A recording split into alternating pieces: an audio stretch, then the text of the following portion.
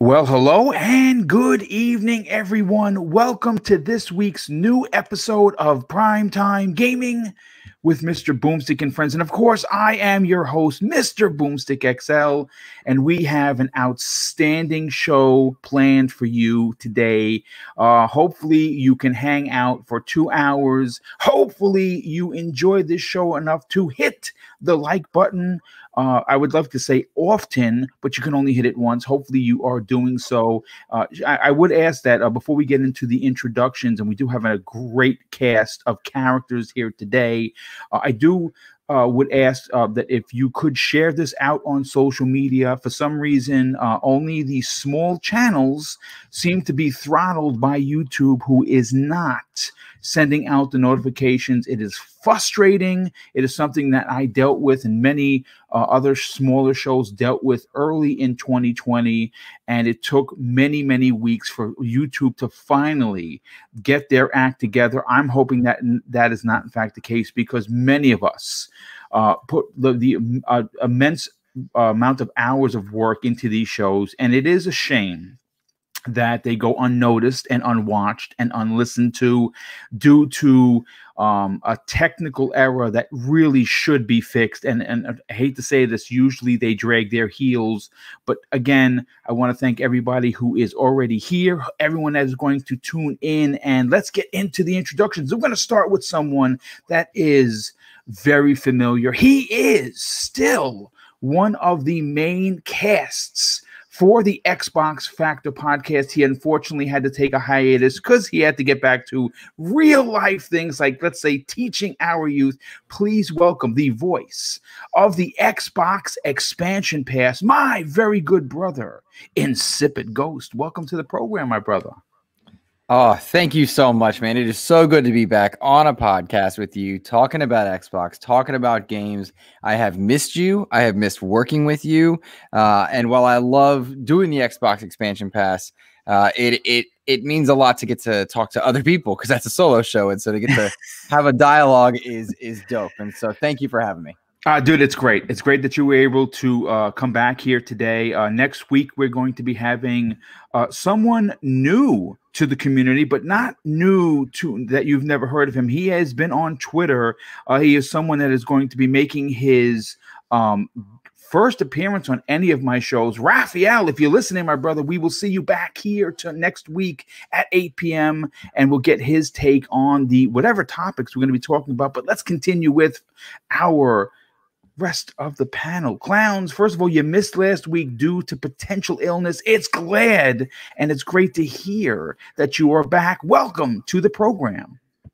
Hey, thanks for having me, Boom. It's a pleasure being back, and this is an amazing panel. I don't think I've ever been on a show with Insipid Ghost before, so this might be the first with him, so excited to get to hear his views and hear him talk with us. Well, it's great to have him here. We did have Forte jump out. He probably lost connection. He will be back momentarily, and of course, Cyber Knox will be joining us. He is just handling a work call. Oh, here he is. Gaming Forte is back on the scene. And speaking of Gaming Forte, one of the most busiest and most productive people in our community, Gaming Forte. Welcome to the program, my brother. Yo, man, it's Monday, man. Can you believe that we're literally like 13 days away from Christmas, man? It's the nerves start to, when you say that and you say it with such a joy, it starts to break out the anxiety for many people. Yeah, man. Shout out to everybody out there, man. It's gonna the closer we get to that time of year, man, the more excited I get, just because I have kids. They super excited to open up their stuff. I'm happy to give it to them. And then on top of that, being in retail, I can see the end of the tunnel now. The tunnel is not as dark as it was a month ago. So I can see the end of it, and super excited for that to finally come to fruition. But yeah, man, outside of playing games, man, just super enjoying the time that I spend here with you guys, and can't wait to talk about the stuff that we're going to talk about today. Well, it's great to have you back, brother. Definitely enjoy having you a part of this show each and every week. And last and in no way least, you knew him as Mag, our resident Canadian, but now you can call him Dr. Evil because he has a cat that has no hair and he is bald. Welcome to the program, Mag. How you feeling? I am doing fantastic, fantastic. Boom. Chat panel, guys, I am super excited to be here tonight. We got some fire topics, we got some great discussions, and we've got Insipid Ghost. I'm so excited. I didn't even know he was on the show. All of a sudden I clicked in and there he was. So yes, I'm very pumped for tonight. And yes, I got a hairless cat, and yes, I'm hairless myself. So yeah, it's gonna be a hell of a week. And as for Christmas, Forte, you know what? I gotta tell you, I used to be in your shoes, man, because it was all about, I was in the before I retired from the front lines of the restaurant scene. From November 1st to January 1st, we didn't get a day off. It was 16 hours a day, every day for all the Christmas parties, all the corporate functions, all the baloney, whatever, right? And man, now that I'm out of it, I don't miss it. I don't miss it at all. And I got to tell you, my Christmas shopping was done before Halloween. So I am good to go, ready to fire up a nice fat drink and sit by the fire. So anyways, guys, enough of that. Let's have a great show. Well, thank you so much for being here, and who showed up just in the nick of time, like he normally does when he's saving someone from the clutches of the Penguin, our resident Cape Crusader, Cybernox. Welcome to the program, brother. Got here just in time, boom. What a mister for the world. Whew. Yeah, glad to be here. What's going on, panel? What's going on, chat? Glad to see Luke here today. It's going to be a fun one. We had a quite peculiar launch for a certain game, so I know we have lots to talk about, so let's get right to it. Yeah, we're gonna get into it. I don't know how much of the cyberpunk we're going to cover. I'm going to be honest with you because I'm still waiting for my copy to arrive. Amazon has once again sent another delay message. You got the collector's edition or something? Yeah, and it was supposed to be here on Thursday, and as of today, it's still not here. So I have not played it, but it's okay because I am quite enjoying my 40+ hours into Immortal. Nice. Phoenix Rising, bro. It is. Man, we should talk about that. Love that game. It is really something special. It is not your typical Ubisoft game. I mean, yes, it does have a lot of things on the map for you to do and collect, but there is a loot grind. If you enjoy that, it's there. The writing is phenomenal. It is something that I've never seen them do. There is a very, very strong comedy shtick, if you will, to it. It's told from multiple perspectives, one of which breaking the fourth wall, which is fantastic. Love it. And I'm absolutely loving it. I'm 40 hours into it. I don't know how close I am to beating it because now I'm starting to collect certain things. I'm kind of like cleaning up the map. I actually don't want to beat it. I have unlocked everything. Did you unlock all the different areas?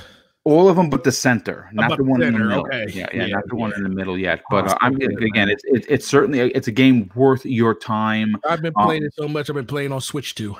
Oh, good for you, dude. And like I said, Switch, I have spent some money on Switch and I am loving it. My physical collection is glorious that I'm going to put it up on social media for everyone to see what I've been up to. But let's get into the first topic of the day.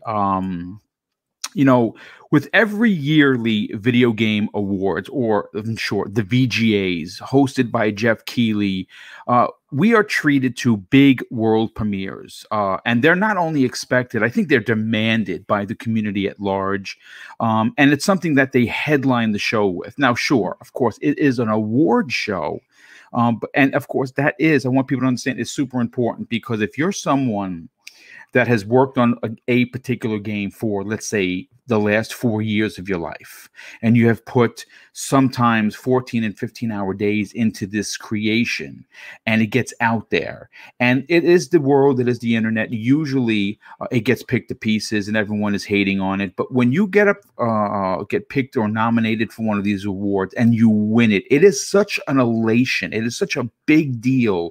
And again, I know that from a gamer's point of view, we don't always get it because we just want to play what we want to play. But from a producer's point of view, from an artist's point of view, these VGAs are important. statement. And of course, I've said this publicly, and I'll say it again on this show. I not only applaud Jeff Keighley. I don't always agree with him.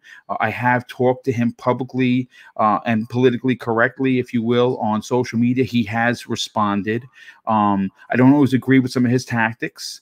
But I do say that he is something that is, he is someone that is needed because he has given relevance to gaming more than just a dollar sign and how many copies of said copy you sold.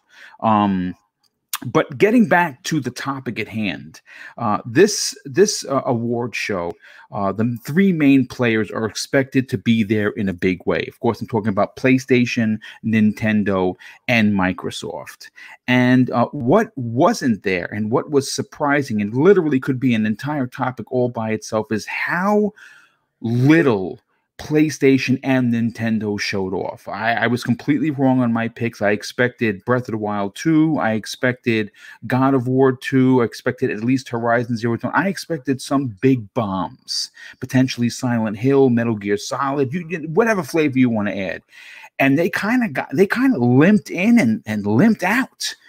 Both of these companies. But you see, we're going to talk about Microsoft and the Xbox platform because they quietly stole the Game Awards. Now, again, I know we talked about this on Friday morning's record-breaking Breakfast with Boom. Not only did we have 700 and plus people in the chat, we had over 11,000 views, and it's still going up. And considering I only have 7,000 subs, folks, that's a big deal for a very, very small channel.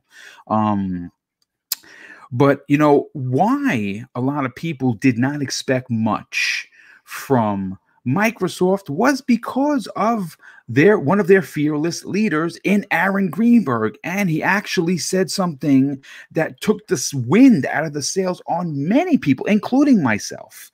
And he actually said this: "You will see us and our social handles promoting Tune in for the Game Awards tomorrow. We hope you support the industry and watch. While we will have a couple of moments in the show, I would dial back expectations way down versus speculation I am seeing, especially on how big we went last year." Now, look, like I said, that statement, I think, took the wind out of many people's sails. Now, I honestly immediately responded to Aaron, and he didn't respond back to me because, you know, obviously he got 1,000 tweets on this one, maybe even more, about how he's not saying that they're not going to be there. But I mean, like, how would you top a console reveal and Hellblade 2? Yeah, I don't know if you can actually top that. So I think what he did was right. But you know what?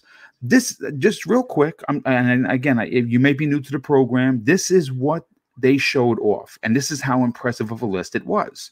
You know, the initiative showed off a cinematic trailer for Perfect Dark, starring the reimagined Joanna Dark. And to be honest with you folks, the tone of the game seemed very dark, serious, and will feature lifelike graphics that many in the Xbox community have been asking for.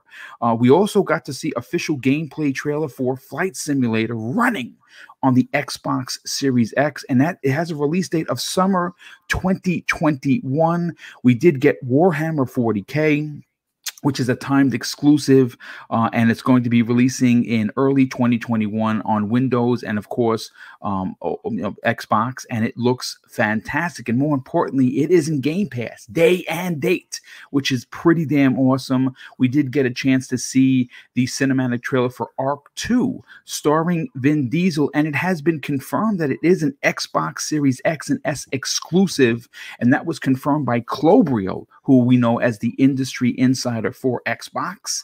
We also got a look at Scarlet Nexus, which showed off some new gameplay. And quite frankly, if you are into anime, you are going to really, really dig this game because it looks fantastic. And finally, and I think one of the biggest announcements that we're going to talk on the back half of today's program is Master Chief officially announced for and immediately playable in Fortnite. Now, again, maybe it's not your bag. Maybe you have no interest in Fortnite. But I'm going to tell you this right now. This is the secret plan that Microsoft was doing behind our backs, right in front of our faces. and no one saw it coming. And again, we're going to talk about this on the back half. But Luke, I want to go to you first, because you're our special guest. Again, Aaron said temper your expectations. People took it as a negative, and it's the internet, so we expect that kind of shenanigans. But I'm going to be honest with you. They did an amazing job, and I think, again, in my opinion, quietly stole the Game Awards. What are your thoughts on what was shown at the big show? Ooh, that's a lot to take in, Boom. Well, I think let's talk about Aaron Greenberg first. He was absolutely right to say what he said in coming out and tempering expectations, because the internet is ravenous, and we as gamers throughout any of the gaming communities, any of the first party, Sony, Nintendo, Microsoft, and any gamers in general, have a tendency to, when expectations are not set, we shoot for the moon. And anything less than what we're aiming for feels like a misfire, and we get frustrated. So it was smart for him to come out and do that. And I think that's a lesson that Cyberpunk is teaching us, that Nintendo continuously teaches us. And it's a lesson that we need to continue to take in. As far as the overall announcements and the quality of the announcements and showing that Xbox had, I thought they had a great showing at the Game Awards, because in many ways this is a second E3, for lack of a better descriptor on that. And as I know I said to you off air, and sentiment that I've stretched into a couple different platforms, when you are not represented well in the nominations for any number of reasons that I don't care to get into, but you're not in the nomination category, your name's not going to be coming up in the biggest game showcase of the year. So what do? You find a way to bring your name up. And they did that by having Game Pass representation, by showing off their flagship mascot in the world's biggest battle royale, and by revealing one of the biggest IPs for them in this coming generation, that, much to we talk about expectations, when they put a tremendous amount of pressure on the initiative by bringing up Perfect Dark, by saying it was a Quad A studio. And when they bring up Perfect Dark, now expectations are very high for that. So they need to find a way to temper that as well. All that to say, Boom, they had an incredible showing. I think they should be very proud of the messaging that they put out before, after, and during the show. And they gave us a lot to look forward to in this coming generation.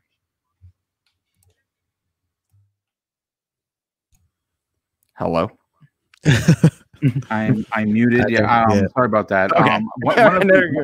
One of the announcements. Your take was so good, he was speechless. I tell you, it really was. It was fantastic. I glanced over was the Cyberpunk X Forza Horizon 4 crossover, where VSCAR was in there as for free. Which again, it's one of those things that they do have the marketing rights, and why not throw VSCAR into one of the best racing games in the entire universe of racing games, to be honest. But you're right, and I think that one of the things I think anyone could take away from this particular showing was two major points. One, they showed first party, second party, and third party deals. Right? They showed a little bit, a sprinkling of everything that could potentially be something that is maybe not for you, but the next person standing next to you or behind you or in front of you or on your left, right?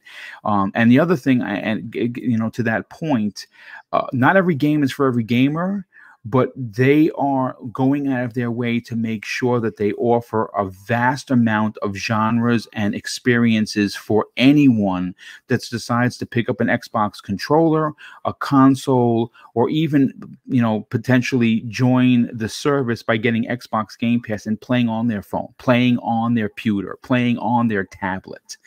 And I think that it is a point that Microsoft, more specifically Phil Spencer, continues to drive home. And I think it's important. I know a lot of people like myself, we want these third-person, over-the-shoulder, adult-themed, story-driven games that we see on Sony. There's no doubt about it. We're going to get it in perfect, well, not Perfect Dark because it's first-person, but we're going to get it in Hellblade.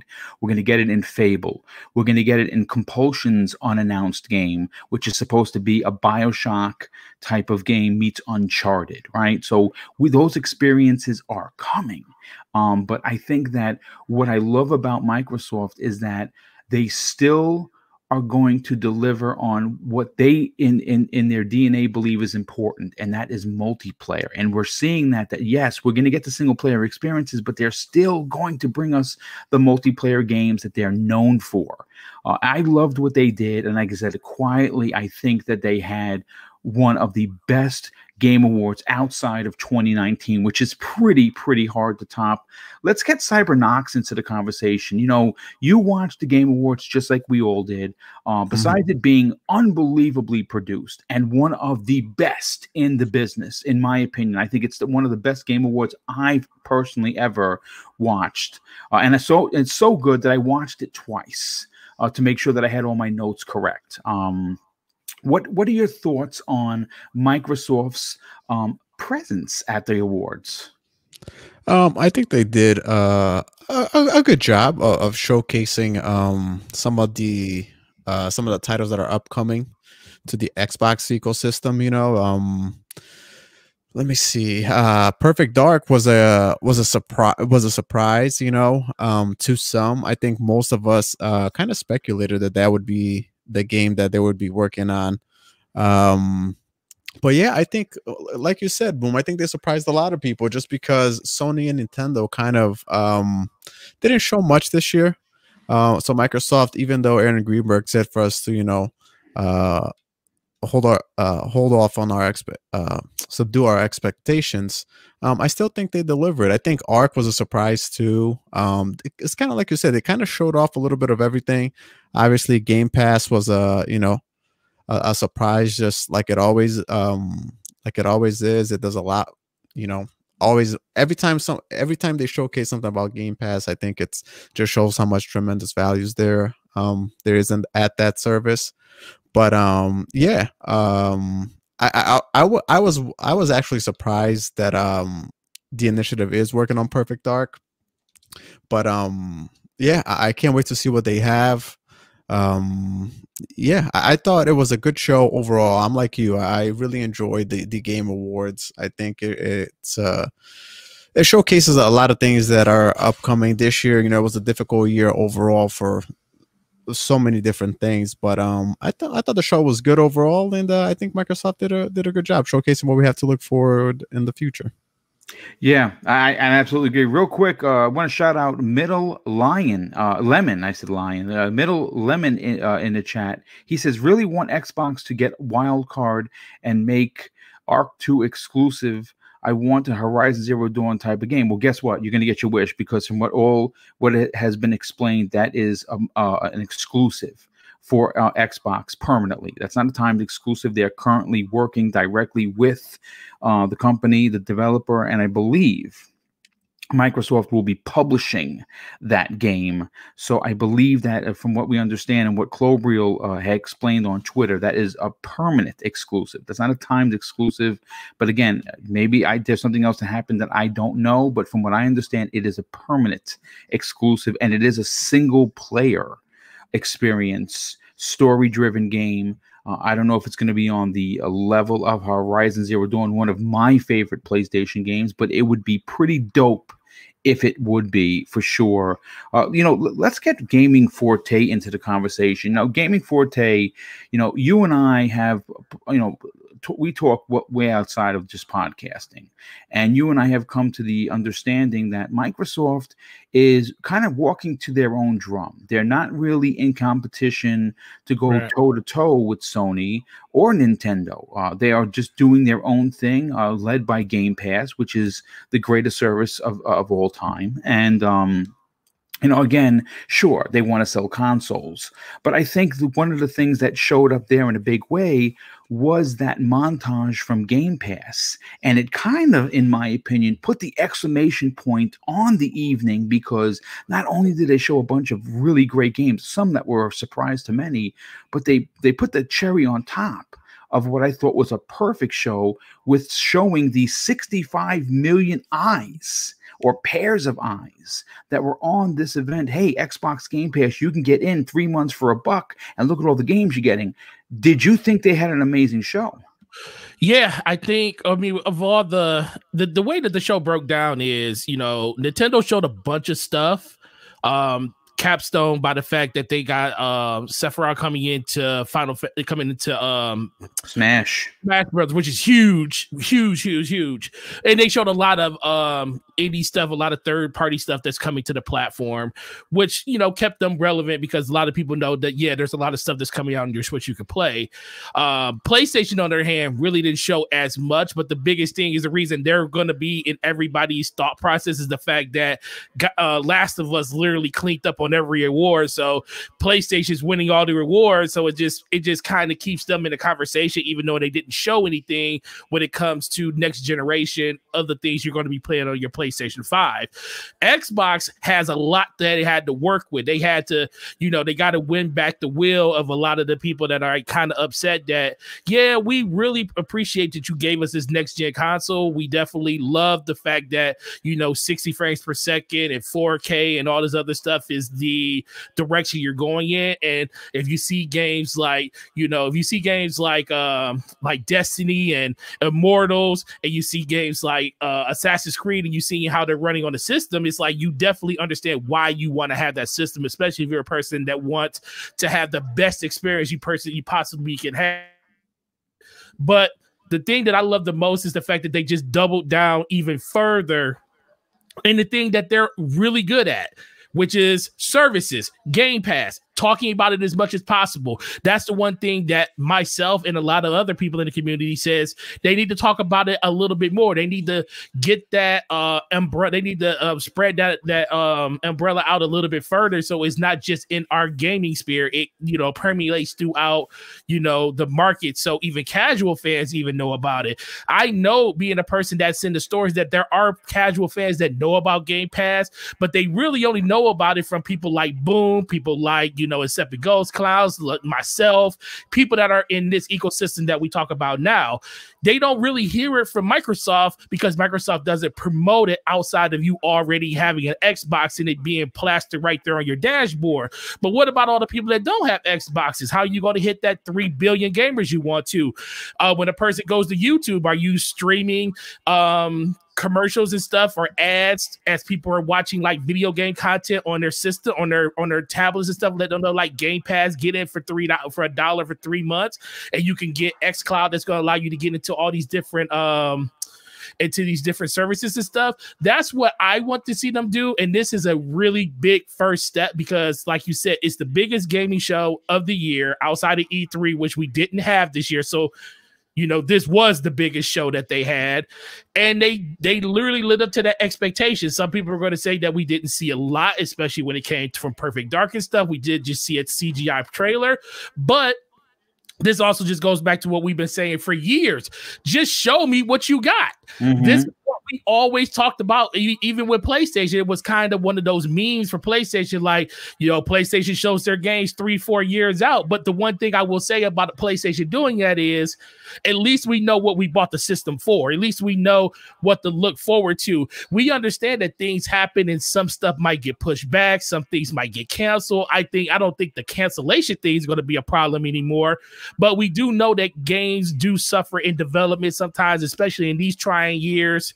We're going to be having things happening that a lot of people probably are going to be looking forward to. But at least we know these are the things that's on the table. It's seeing Perfect Dark, seeing what the initiative was finally working on, which was the worst kept secret ever.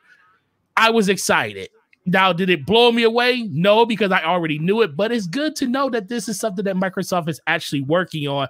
Now we can just theorize on what this game actually is going to be on top of all the other things that they threw in Game Pass. So shout out to Control finally being in Game Pass, like Phil Spencer said so long ago, and they said it would never make it there. Amazing game, especially if you got ray tracing, because you got the new Xbox. You can really see the gem that game is, and I think Game Pass is in a really, really good place. and them showing Perfect Dark just basically strengthens that even more.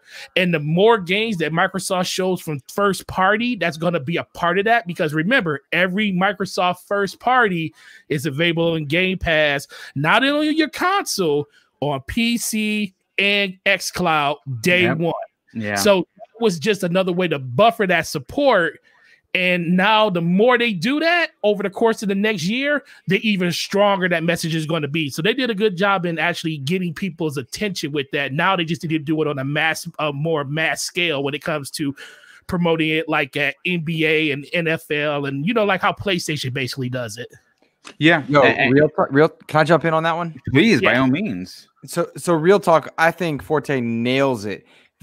When he talks about the platforms that xCloud is going to be available on. This future of video games is not one of boxes and consoles. It is a matter of screens. And we've seen that in Microsoft's strategy. And it's odd, I think. I thought it was odd for us to have an amazing set of announcements come out by way of Xbox Wire and press releases that they were going to be putting xCloud onto PC. Huge deal. They're going to be putting xCloud onto iOS. Huge deal. Tap so many more markets. I don't have a great PC. I'm never going to be able to play Flight Simulator. All of a sudden, I can with xCloud. I want to play Gears Tactics with the mouse and keyboard. Suddenly, I can with xCloud. This is a big deal, and it should have been mentioned more at the Game Awards and spotlighted there. I'm surprised they didn't. Given the other stuff they did show, I would have thought and play on your PC via your browser or something, some verbiage there. But that's the biggest win of this entire last 2 months amidst the console launches, is to find out that these games are no longer bound by those consoles or your portable platform of choice being iOS or Android. You can now play anywhere. That's how they win gamers in the future. Yeah, and you know something, to that point, I just want to put the cherry on top of this delicious sundae that you put together, was that the generation that Microsoft is looking to get, and again, we're going to get into the real specific details that I spent a lot of time on the next topic, researching and putting it together to make sense. They're not targeting us. They're not targeting the Mags and the Clowns and the Fortes and the Cybernoxes and Luke Lords or the Booms or even anybody in this chat. Who they're targeting is the younger generation who grew up. See, like, we want to play on big screens because we're big old gamers, right? We've been gaming for a long time. The bigger screen, the bigger the experience. But the younger generation, the Fortnite generation, the Minecraft generation, they're used to playing on small screens on the go.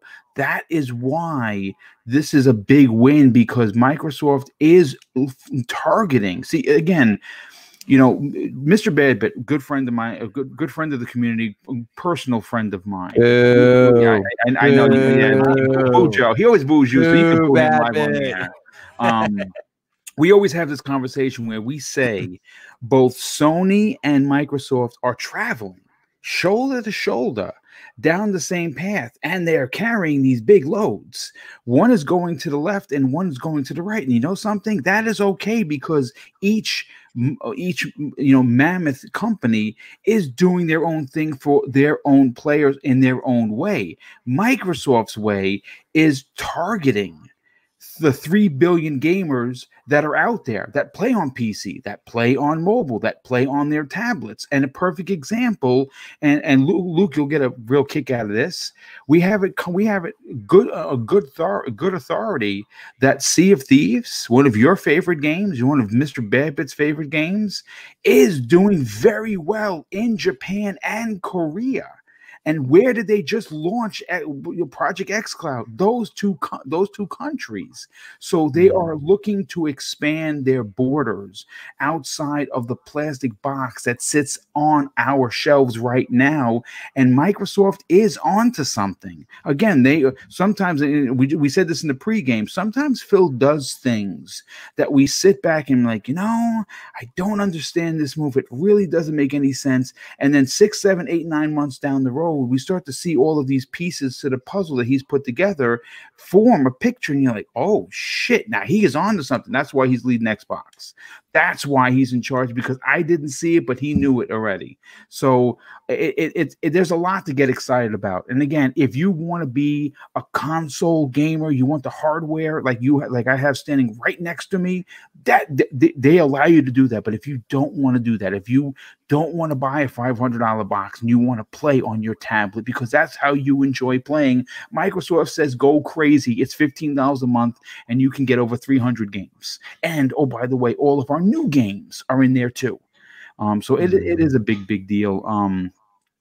But let's get Clowns in on the conversation. Clowns, for you, what were your opinions on the kind of show that Microsoft brought to the Game Awards? I think that Microsoft was very silent in what they were going to do. They didn't want to hype up anyone's expectations because they didn't want the media and the internet to go crazy and say that it was a letdown. Instead, they just kept your expectations low and then came out kind of like with this silent flex, I would say, because now we definitely know the media can't say that the initiative isn't working on anything. We've seen a little bit of what they're working on, and I think the Game Pass stuff was kind of like a huge thing in there, and I think that really is essentially the future of gaming, whether we like it or not. I think gaming as a service and streaming services are going to get bigger and bigger over time. So I just think Microsoft is kind of flexing, saying, look at us, the initiative is making something, plus Game Pass is successful. Look at this. Yeah, I agree. And something they did, like I said, I think they really did well, in my opinion. And I think that you're right. I think that they did more than flex. Personally, Clowns, I think that they walked silently and carried a very big stick and knocked it out of the park. That is my opinion on it. And I think a lot of people that are here would agree. And I saved the best for last because he's going to have not only the loudest point, but the biggest one of the evening. Mag, listen, you got a chance to sit back and watch the Game Awards transpire. You and I, and all the people involved in our private DM were both shocked and a little taken aback by Aaron Greenberg's statement. Again, it took the wind out of the sail for many, but not for us, because we said, well, just because they're not going big, like a reveal of a new console, doesn't mean they're not going to show up. And show up they did. Yeah. What are your thoughts on them silently stealing the Game Awards? I will agree with you 100% that I feel that they stole the Game Awards. Now, you asked me this question just a few days ago, and I thought about it for a minute. And then I think it was Saturday night, and it was very late. And then I said to myself, wait a minute. Why is nobody talking about this? So what I wanted to do tonight is I wanted to talk about my feelings about this. First of all, let's get this out of the way right now. They had an amazing show. When Aaron Greenberg said what he said about tempering your expectations, I didn't believe him. Okay, I didn't believe him. I don't know why. There was something about it where I'm like, maybe he's being cheeky, because Greenie could be cheeky sometimes, right? So yeah, he can. You know what I'm saying? So maybe he was just being kind of funny and cute. And I said, I'm not going to buy this. Okay, I'm not going to buy this. So I didn't temper my expectations, but I also didn't get excited. However, I wanted to tackle this from a different point of view. And it really struck me. And I was like, why aren't people talking about this? I mean, outside of the Xbox community. The Xbox community was excited. I saw it on Twitter, saw it on Facebook, saw it on saw it, but barely a mention anywhere. Barely a mention on media sites, anything else. They just say, oh yeah, Perfect Dark's coming. Anyways, back to whatever. Back to Cyberpunk running around with no head or whatever, right? So it was like a non-issue. And I thought to myself, I'm like, this doesn't make any sense. But then I realized it kind of does make a little bit of sense. So here we go. This is what I'm thinking. Okay, they stole the show. All right. It was a stealth attack, okay, of some big-time reveals and exclusive trailers, at least announcements. I mean, Perfect Dark, that was amazing. I mean, isn't it nice to finally be able to say it's Perfect Dark instead of saying it might be in the Perfect Dark universe? It might be a Perfect Dark spinoff. It might be a sequel. It might be this. Well, now we know what it is. So thank God we could get that out of our head. The Game Pass announcements, amazing, etc., etc. But we already know all this. Okay, and it's wonderful. It truly is wonderful. And it's great for us Xbox gamers and for people who are going to invest in the Xbox ecosystem once the systems are actually able to be purchased.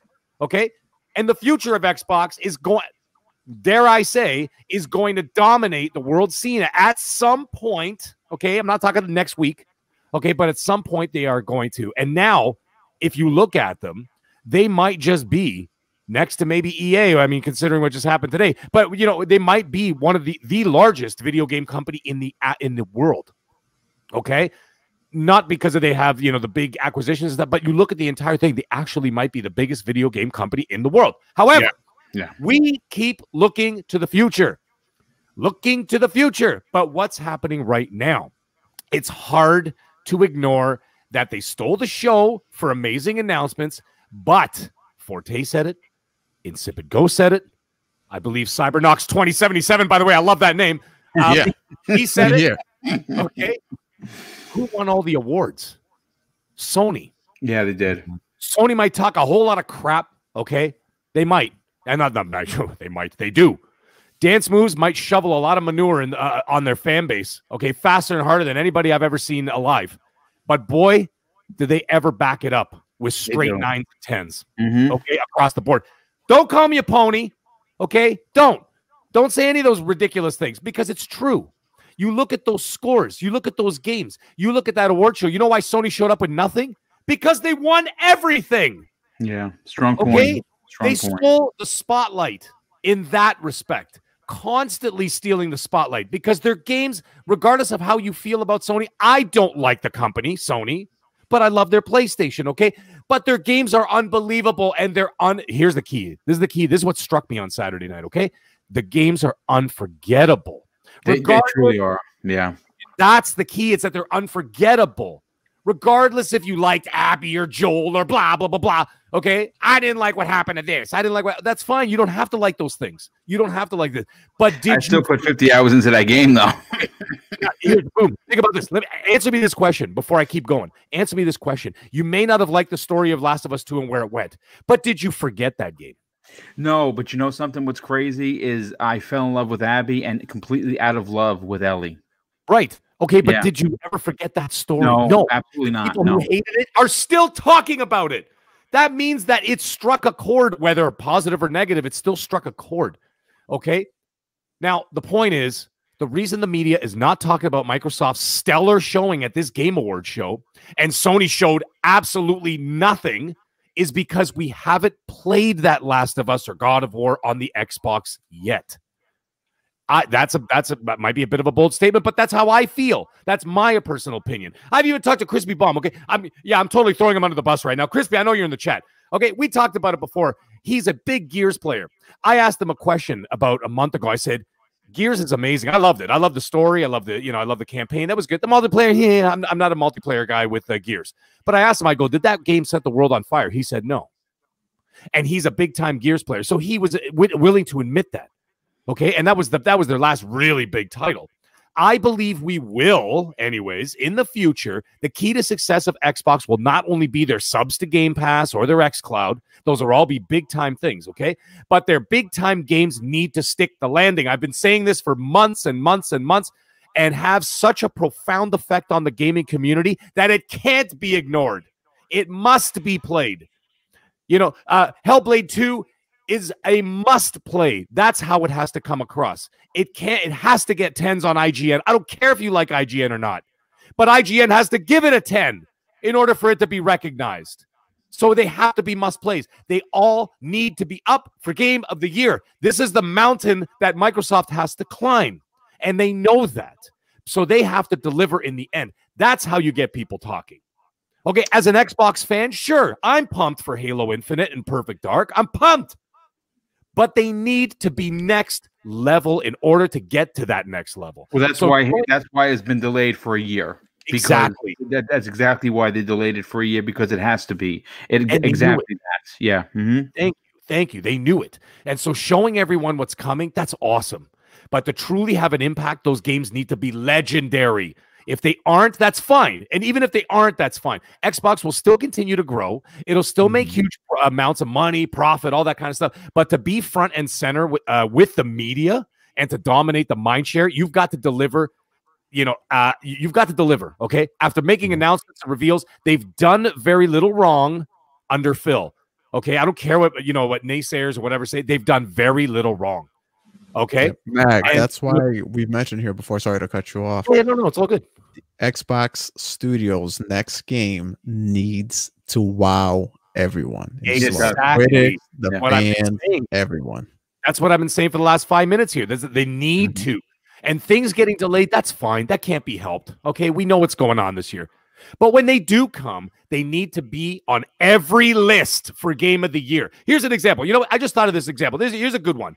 Okay, Arnold Schwarzenegger, this is way back in like 1980, okay, 79, 78. Okay, when he was doing the Mr. Olympic, Mr. Universe competitions and all that kind of stuff. Okay, he went up on the stage. This is the very first time, before he even won his very first title, okay? Think about this. He went up on stage, started flexing, started doing his thing, doing all the, the Hulk Hogan stances, whatever, right? He's doing all that kind of stuff. He goes off the stage, everybody claps. And the next guy that was supposed to come up, I believe, if I'm not mistaken, it was Lou Ferrigno, believe it or not, Mr. Incredible Hulk himself. And he got delayed a little bit. So Schwarzenegger said to himself, I remember watching this, and it stuck with me for like 40 years because it just said something to me. He said to himself, everyone needs to see what I am. So you know what he did? He marched his ass back on the stage unannounced while Ferrigno there was being delayed. Okay? He went back out there and just started flexing again. And everybody was so taken aback by it, okay, that he just did another impromptu show. And it was so unorthodox and ballsy that nobody there forgot it. They're still talking about that incident 45 years later. And he dominated and he won. When Xbox has those Game Award announcements in their hands, ready to go, they need to be that Schwarzenegger. They need to march up on that stage. And they need to be like, we are here and we are all this man. They got to puff out their chest and show the world what they got. But they got to deliver. They got to deliver when the games are downloaded on my hard drive and the controller is in my hand. I have to be there. And like the guy from those old Maxell commercials from the 80s where like he gets blown away on the couch. That's what I got to be. Okay, that's a really old reference. My God, I'm showing my age tonight. But I got to tell you something. Okay, it's just a matter of nailing the final product and getting these experiences in the hands of gamers when Xboxes are actually stocked on the shelves. When that happens, you need to drive it home. That's all I'm trying to say. And you make a lot of sense. And I think that, considering that this was a year that very few mistakes were made, sure, there were some.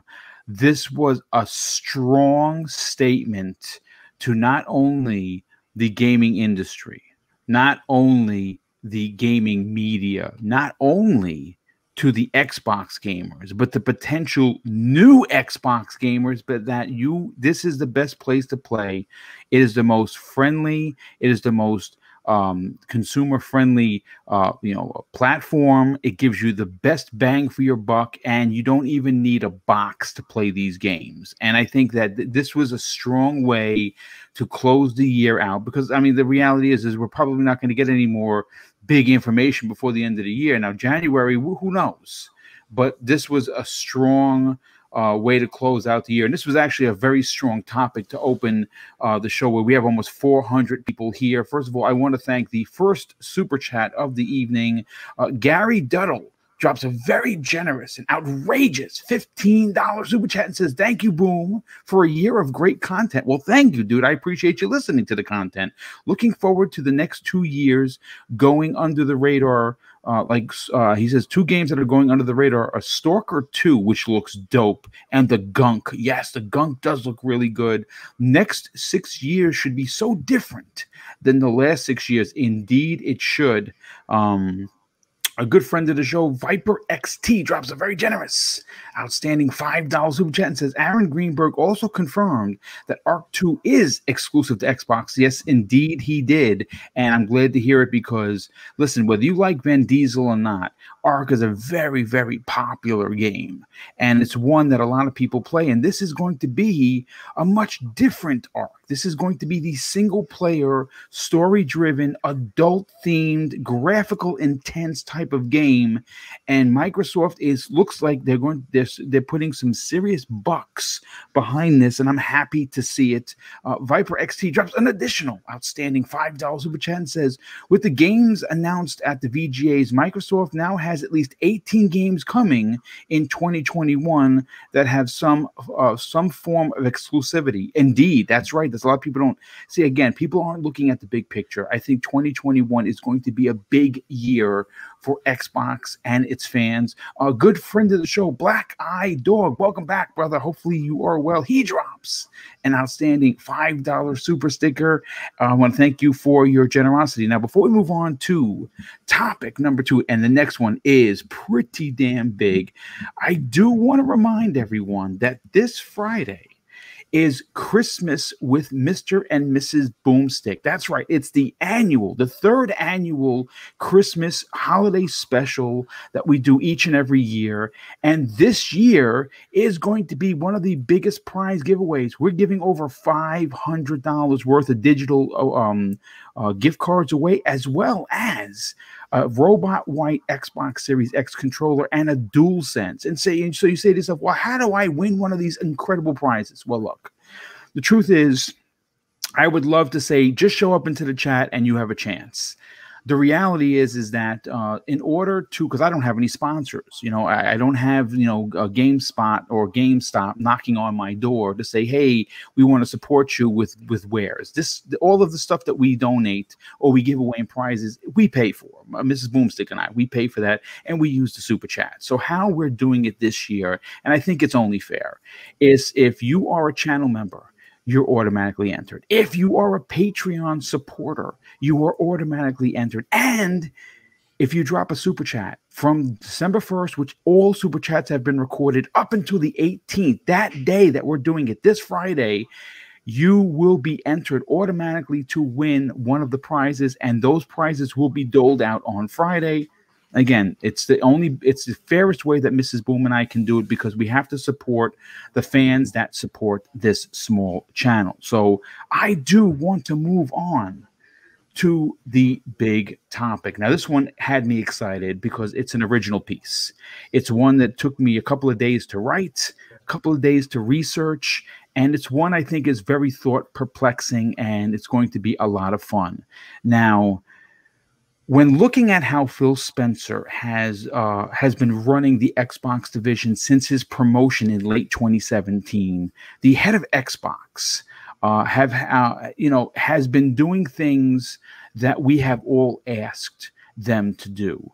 It has been a privilege and an honor as a content creator to cover the Xbox platform, my favorite platform, because, obviously, if you look back to 2013, there was a lot of negativity, and there still is, but Microsoft is doing lots of things right. Now, after pondering on this particular topic for a while, I came to the conclusion that that this is very reminiscent of Marvel's Secret Invasion. That's right. I'm bringing comics into the conversation. And I say that because I have things detailed of everything that Phil Spencer has done in our faces, but really behind our backs, to lead up to the announcement of Halo Infinite's Master Chief being added to Fortnite, and why I believe it is the end game for Phil's big plan for world domination in the next generation. So I'm going to break down what he has done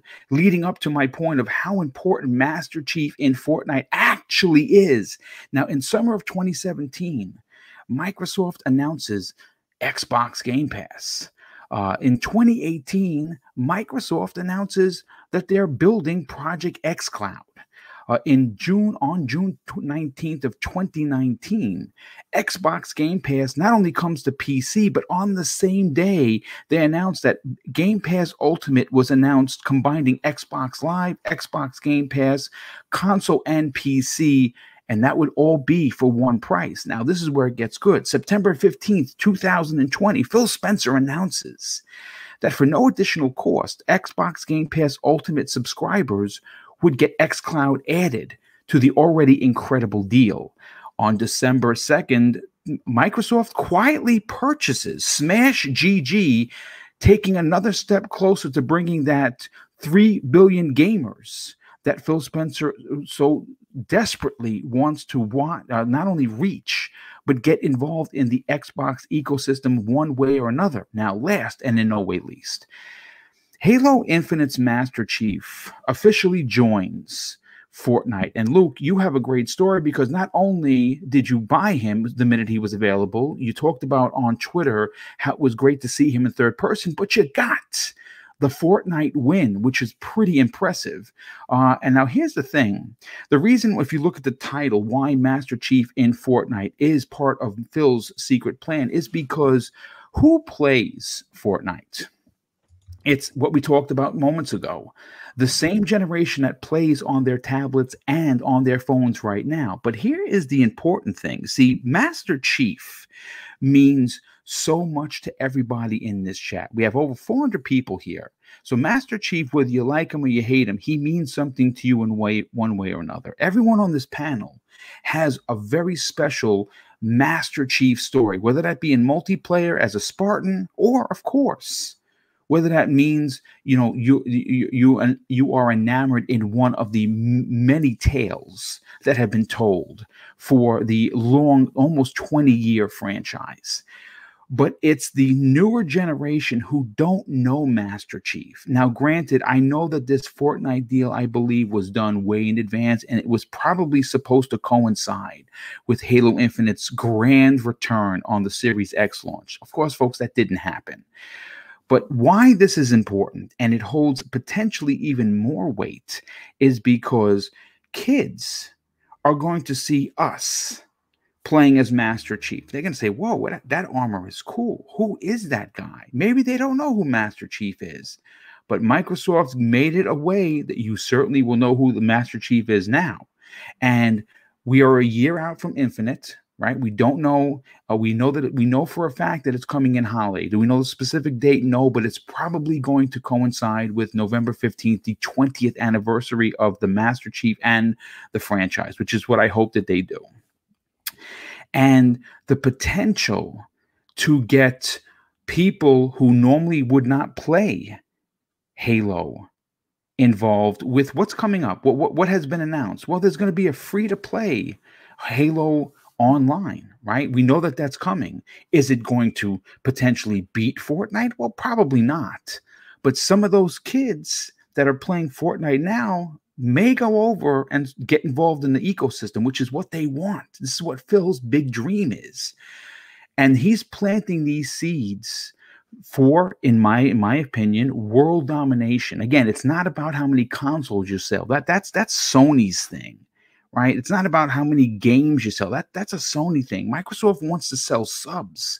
They want people invested in their ecosystem, and this is a good way to do it. Look, I want to go to you first on this. I know I put a lot of work into this, and this is a lot to digest, but I specifically wrote it so it would make sense. On the going back from his promotion all the way to as close as December 5th. Does this make sense to you? And is this part of Phil's plan to reach potentially 3 billion gamers? Luke, you're muted. Yeah, I was muted. Go for it. See, I was returning the favor from earlier. Yes, indeed.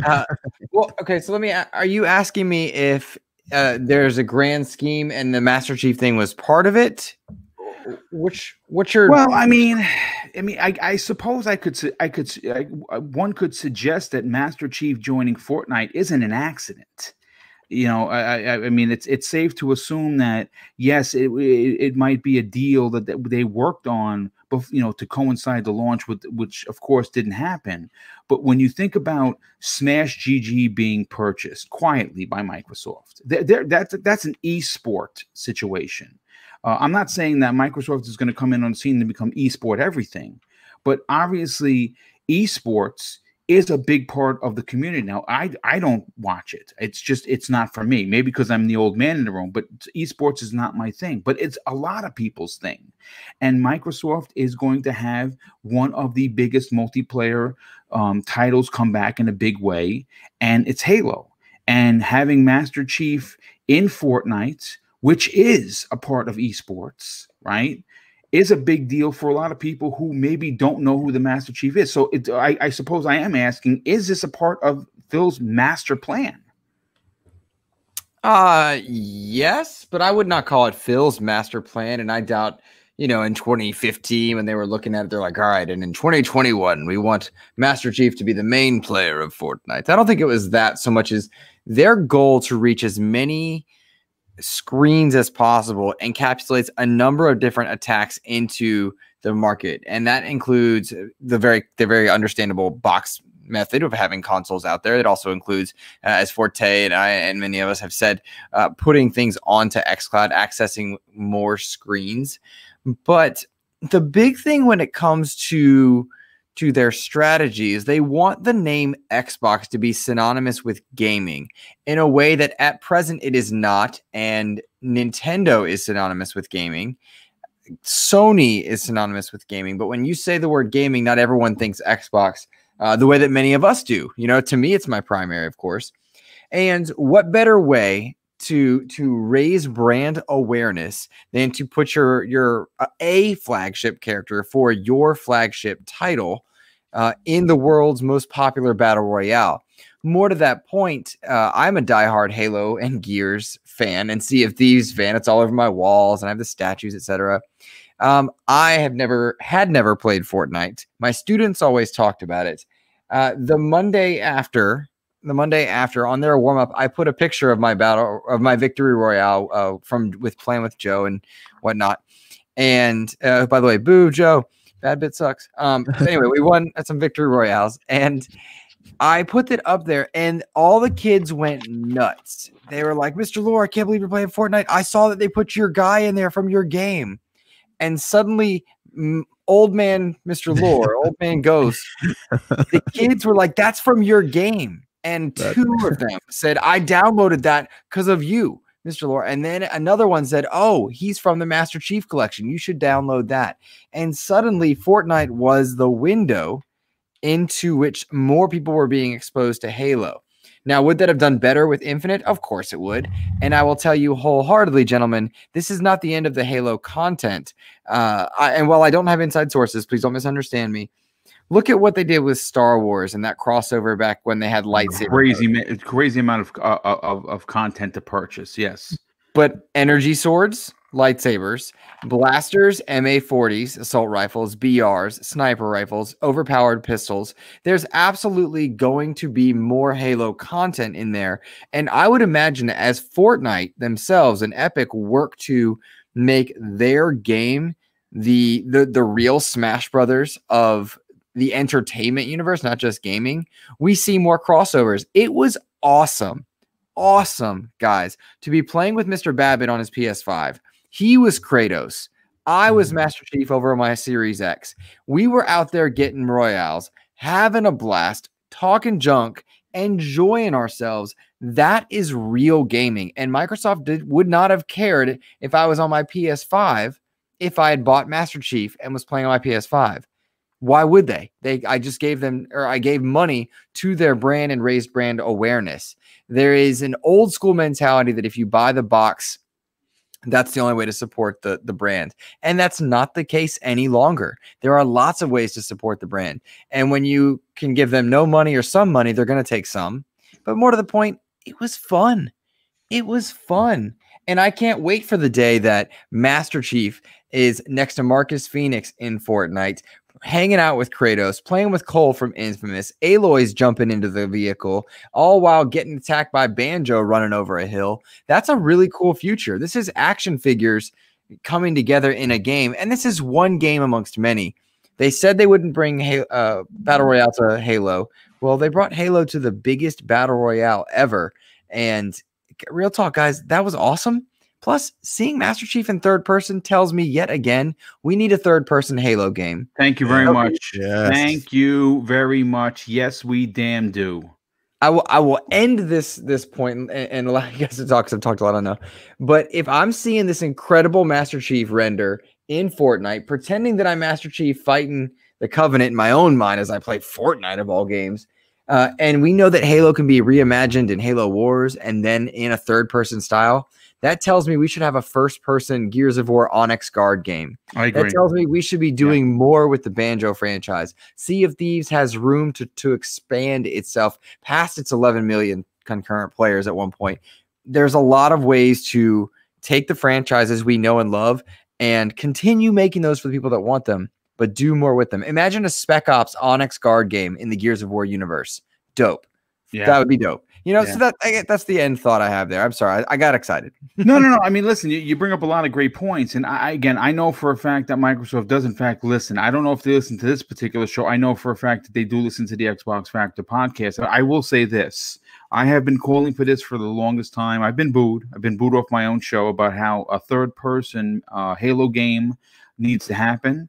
A first-person Gears game needs to happen. You know what I'd love to see come to Gears?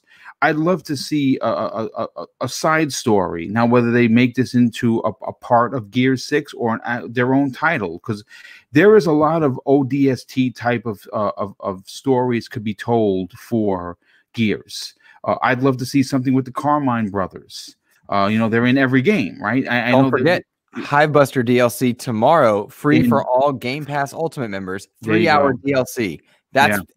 I'm sorry, again, I jumped in, but that is more story for 3-4 hours of story mode for Game Pass Ultimate, or it's $20, another incentive, and it's an expansion to the universe. There you go. Yeah, again, it's look.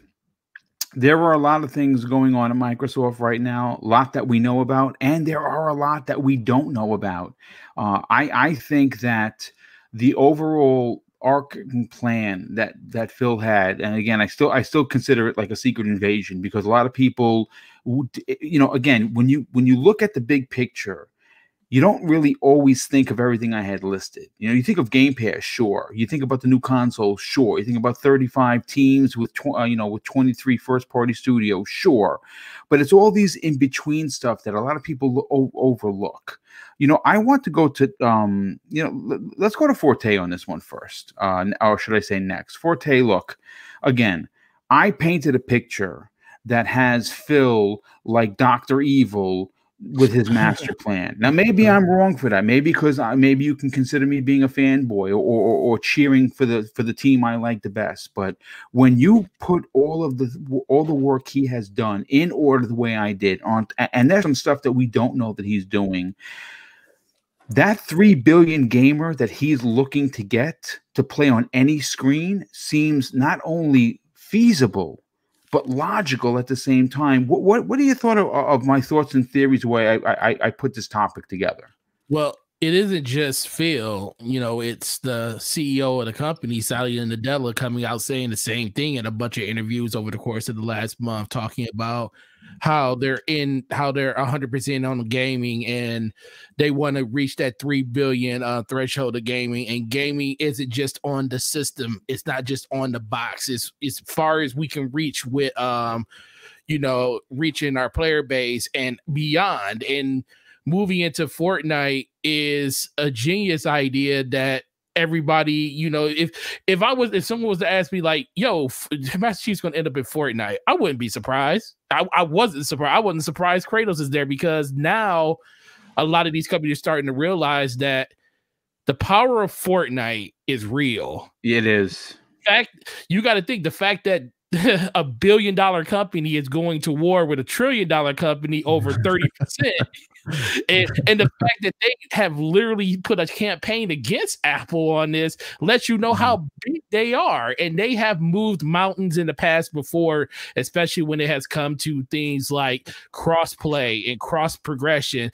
It wasn't so long ago. It seems like a long time ago, but it was not so long ago where if you linked your PlayStation account to an Epic account, you couldn't unlink it and link it to any other. You couldn't play on any other system with that account. It was basically tied to your PS4 account. Now you can do that. You wasn't able to play with anybody on other platforms. Who did that? Fortnite did that. And they have really changed the mind of $1 trillion companies. So the fact that this is something that's actually happening is pretty amazing. The fact that Phil Spencer and everyone else is starting to see that, we really can't compete with this game, but why won't we use our Why won't we market ourselves inside of it?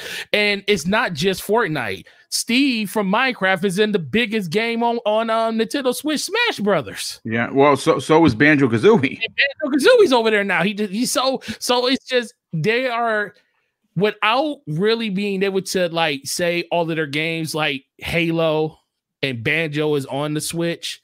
They're basically saying, yo, you could play with these characters in our ecosystem. And it kind of reminds people of the characters that either their parents grew up with, or they just remember, because they were in high school or college and, Halo nights, going on Blood Gulch, the 7 o'clock in the morning and got a final the next day. That was the thing for me. Blood Gulch was like life when I was in college. It was kind of crazy. But I'm so attacked right now that it hurts. So it's like I really think that this is a really, really good move for them to make, because it really doesn't cost them anything.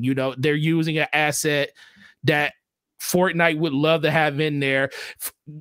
Epic is like, we'll take, just Microsoft is happy to give them a cut of this. They're like, of course they are. Of every sale of Master Chief that you put in there. Epic was like, that just helps our brand be even bigger, and it just permeates throughout the industry. And the bigger that Fortnite gets, the bigger Master Chief gets, the bigger Kratos gets. You can't think those people can get any bigger than they are. They're lifetime iconic figures, and this isn't going to, like Epic Ghost and everybody said, this isn't going to stop here. I do see the future where you see Marcus Phoenix in there. I do see a future where Aloy and all of the different characters, Joe might get resurrected from the dead and actually be running around with a shotgun inside of Fortnite. I can see all this type of stuff. So it just really just comes down to right place, right time, and this game just being so influential with the youth that they have to do something like this, because that's where all the kids are playing. People used to think that PUBG was going to be the next generation version of what games were going to be. A little game that started out as literally a survival game in Fortnite, literally in 6 months turned into the biggest game and the biggest IP when it comes to Battle Royale ever. And this isn't going to slow down anytime soon. So as long as they're on this ride with them, they're going to capitalize with it, just like they do with Nintendo when it comes to their almost 70 million people that play on that platform. And guess what? Whenever you go to the store and you see Fortnite, Master Chief is sitting right there.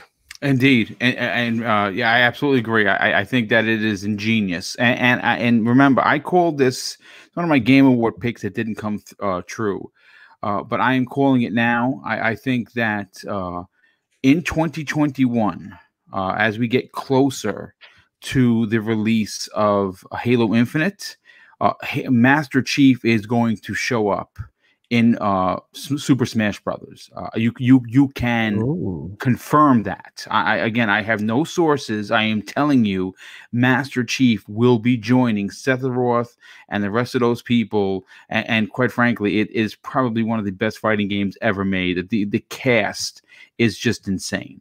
And Master Chief belongs there right alongside Fortnite, right alongside Banjo Kazooie, and I think he's going to show up in a big way, and I think that's going to coincide with the relaunch, if you will, of the Halo franchise in holiday of next year. I want to thank Noof Nukem. You know who he is, our good friend Arnold. He's in the chat. He drops an outstanding $5 super chat and says, super excited for Perfect Dark, next Fable, Hellblade 2, and more. The waiting sucks worse than a cheap vacuum from the 80s. Great podcast as always. Yeah, good old Noof, always throwing those sexual innuendos around. I love it, Noof. Thanks so much for being here. As a matter of fact, Noof is going to be joining us on Friday's very special holiday edition of Breakfast with Boom. And yes, Arnold will be making a grand appearance to talk about the potential of him coming back to do Jingle All the Way 2 in the trenches. So we're going to get that information from him on Friday morning. But let's get over to someone that has been a little quiet, and normally he is. He's very soft-spoken. Clowns, let's get you in on this for you. Have I painted a picture that makes sense? Is the Secret Invasion coming to the gaming community in the form of Phil Spencer? Well, I mean, I think that with Phil Spencer at the helm, I think we're going to see a lot more crossovers with characters into different systems, consoles, services, games, etc. I think, you know, Phil is more about sharing the love amongst the community. He doesn't really try to hold stuff back into one ecosystem. So for me, it doesn't surprise me at all. Like Insipid Ghost and everybody else alluded to, is that we see Master Chief in Fortnite, and for that fact alone, Master Chief is going to become an icon for generations to come that play Fortnite that may not have ever experienced Halo, and now they might be curious and be like, huh, who is this guy? What games has he been in? I might want to go back and try those games or play those games. Oh, they're in Game Pass? Well, I'm going to try that because my dad or mom already has Game Pass, and Master Chief Collection's in there, and it's free for me to play, so why not experience that? Oh, Halo Infinite's coming out. I better ask mom or dad for that, too. So, I mean, it's like ingenious in a sense. Yeah, sure, you know, whatever Fortnite, whatever Epic takes a cut of the character, sure, no problem. But Microsoft still owns the IP. They're sharing the profits off that. They're still going to earn some bucks off it. But at the end of the day, it's about spreading that icon amongst as many players as possible. And Fortnite is a type of game that is played on the Switch. It's, you know, it's played on multiple ecosystems. And I believe you can even now... can't you log into your same account on multiple consoles and multiple ecosystems? Anybody on the panel? What are you talking about for Fortnite? Like, yeah, like can't you cross? Dude, I purchased Kratos on the PlayStation 5, went to my Xbox, downloaded Fortnite, and all my stuff was there. Yeah, you could absolutely cross over. So Have an Epic account. perfect. Yeah, so I mean that's perfect. I mean, why not, right? And, you know, if Phil Spencer at the end of the day doesn't care if Sony has their characters on there either, or Nintendo has their characters on there either. He's not that type of guy to say, oh, I'm going to exclude Microsoft content just because another party's content's on there. No. You know, he was the type of guy that still continued Minecraft updates on the PlayStation after Microsoft bought Mojang. So, I mean, we're actually seeing Phil's vision right now. This is really Phil's vision and the direction that he wanted to take. This ain't the Donnie D back in the day that kept everything tight and exclusive, right? Yeah, I mean, everything we see right now is a build-up of Phil's vision, and it's only going to get wider and bigger, and it's going to go across more ecosystems. I would not be surprised to see more Microsoft content. I'm not saying, you know, first-party games and whatnot, right? But I wouldn't be surprised to see more Microsoft content spread across more areas in gaming at all. It's funny you should say that, because I was thinking about doing a topic. I mean, it's just my opinion, but you know what? Because Microsoft has not made any moves with Banjo-Kazooie, which in my opinion is a disgrace. I think that for you know, a developer and a publisher like Microsoft who wants to bring everyone in and have games for all generations, platformers are a part of that conversation. I can't say that they're not working on it. What I can say is it hasn't been announced. What I would love to see, and I know this is maybe I'm you know, walking on eggshells here. If they don't want to do it, then maybe you should give it to Nintendo and let them put it out on the Switch, and then and that version release on the X. Again, I would love a collaboration like that, because obviously Banjo-Kazooie is in Smash, so why not? In my opinion. I mean, that's perfect right there. And I was gonna say, oh, that's all right. I was just gonna say too, like, imagine you could take the Battletoads, right? You could take the Battletoads, Delilah's vision of the Battletoads, because of the way they're animated today. It kind of like touches kids and talks to kids. So you could put that into Fortnite as a costume for your character. You could put that into Super Smash. You could even put that into like Super Mario Kart if Nintendo allowed it. So I mean, it's just this is the time it is to be a gamer right now, to see everything come together, and we're going to get more and more open executives, I think, on all platforms in the future. I'm not saying that Sony's going to change their ways today or Nintendo's going to change their ways today, but I think with Phil leading the way and Xbox leading the way, I think other consoles and other systems and other executives are going to start to open up and be like, huh, well, what Xbox is doing is working for them, so why don't we try it for ourselves as well? So I think it's just like an olive branch that's going to keep extending out, and it's just going to get better and better from here.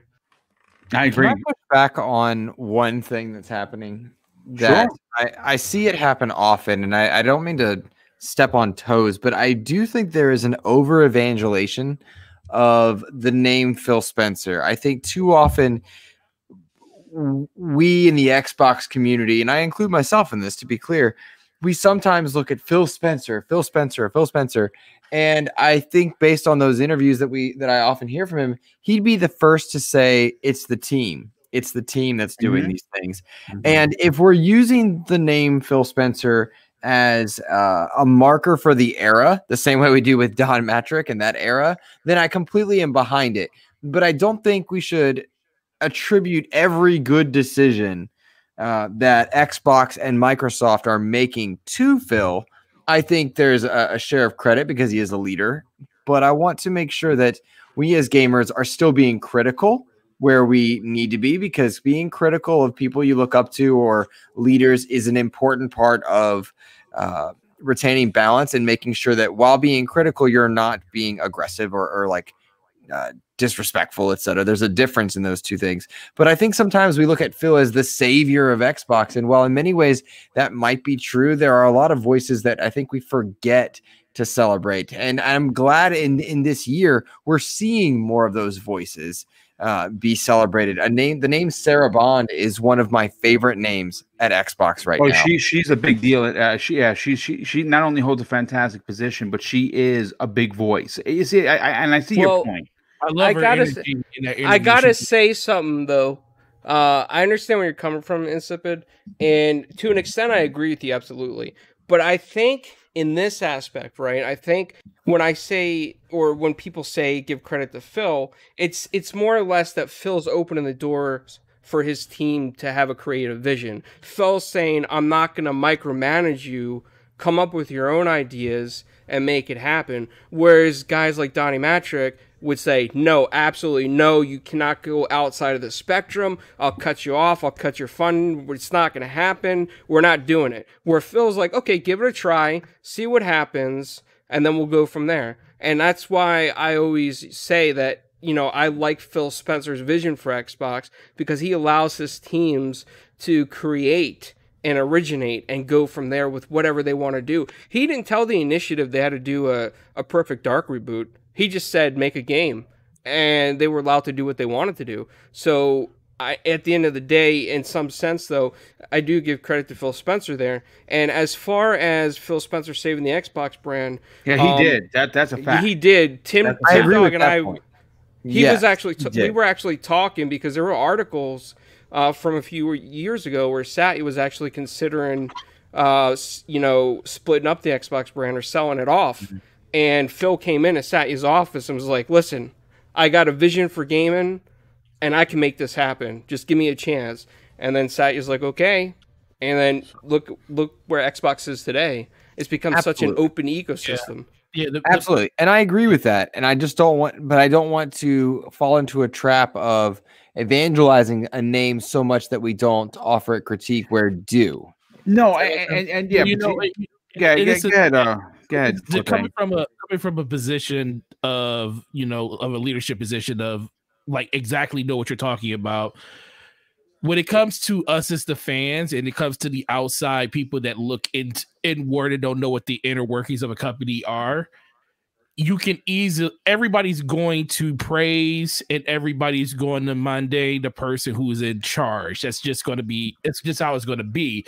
The difference is the leader, like Phil Spencer, the people that he showcased, the people that he pats on the back and, he calls out by name are the ones that will, that brings more attention to people that aren't him than us trying to do it for him, because no matter what we think, the company goes, where Phil Spencer goes. Even though that's not the case, there is 23 studios, hundreds of executives that work under the Xbox umbrella. it all falls on him because you're only as good as your weakest link, and he has to build that chain. He went out and recruited Sarah Bond from T-Mobile and said that she will be a huge fit for their gaming division, and they integrated her into the ecosystem where she doesn't just touch gaming, she touches everything from the Windows Store to the platform of Xbox plus xCloud. So that was something he did, and it doesn't diminish her role with the company, but he's the one that brought her to this role. But when he calls her out and says what she's doing is such a monumental thing, that's when we start taking notice of those other people. But on the day-to-day basis, people are going to give Phil Spencer all the love and support that he can get until he doesn't deserve it anymore, which isn't going to ever be a case because as of right now, he's moving in the right direction. But I do 100% agree with you.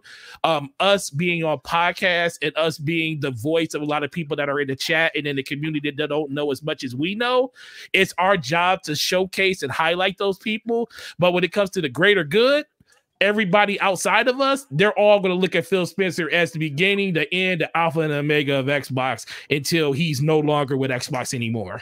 Yeah. I mean, I think everyone has had a monster point, but speaking of monsters, and not because he's Dr. Evil either, the Mag, I saved you for last because I want you to, like the Hulk saving everyone in issue 4 of Secret Wars, holding up that mountain on his back. I expect you to come in with a big power statement here. Listen, I've used a lot of Marvel puns. Obviously, I'm a big MCU fan.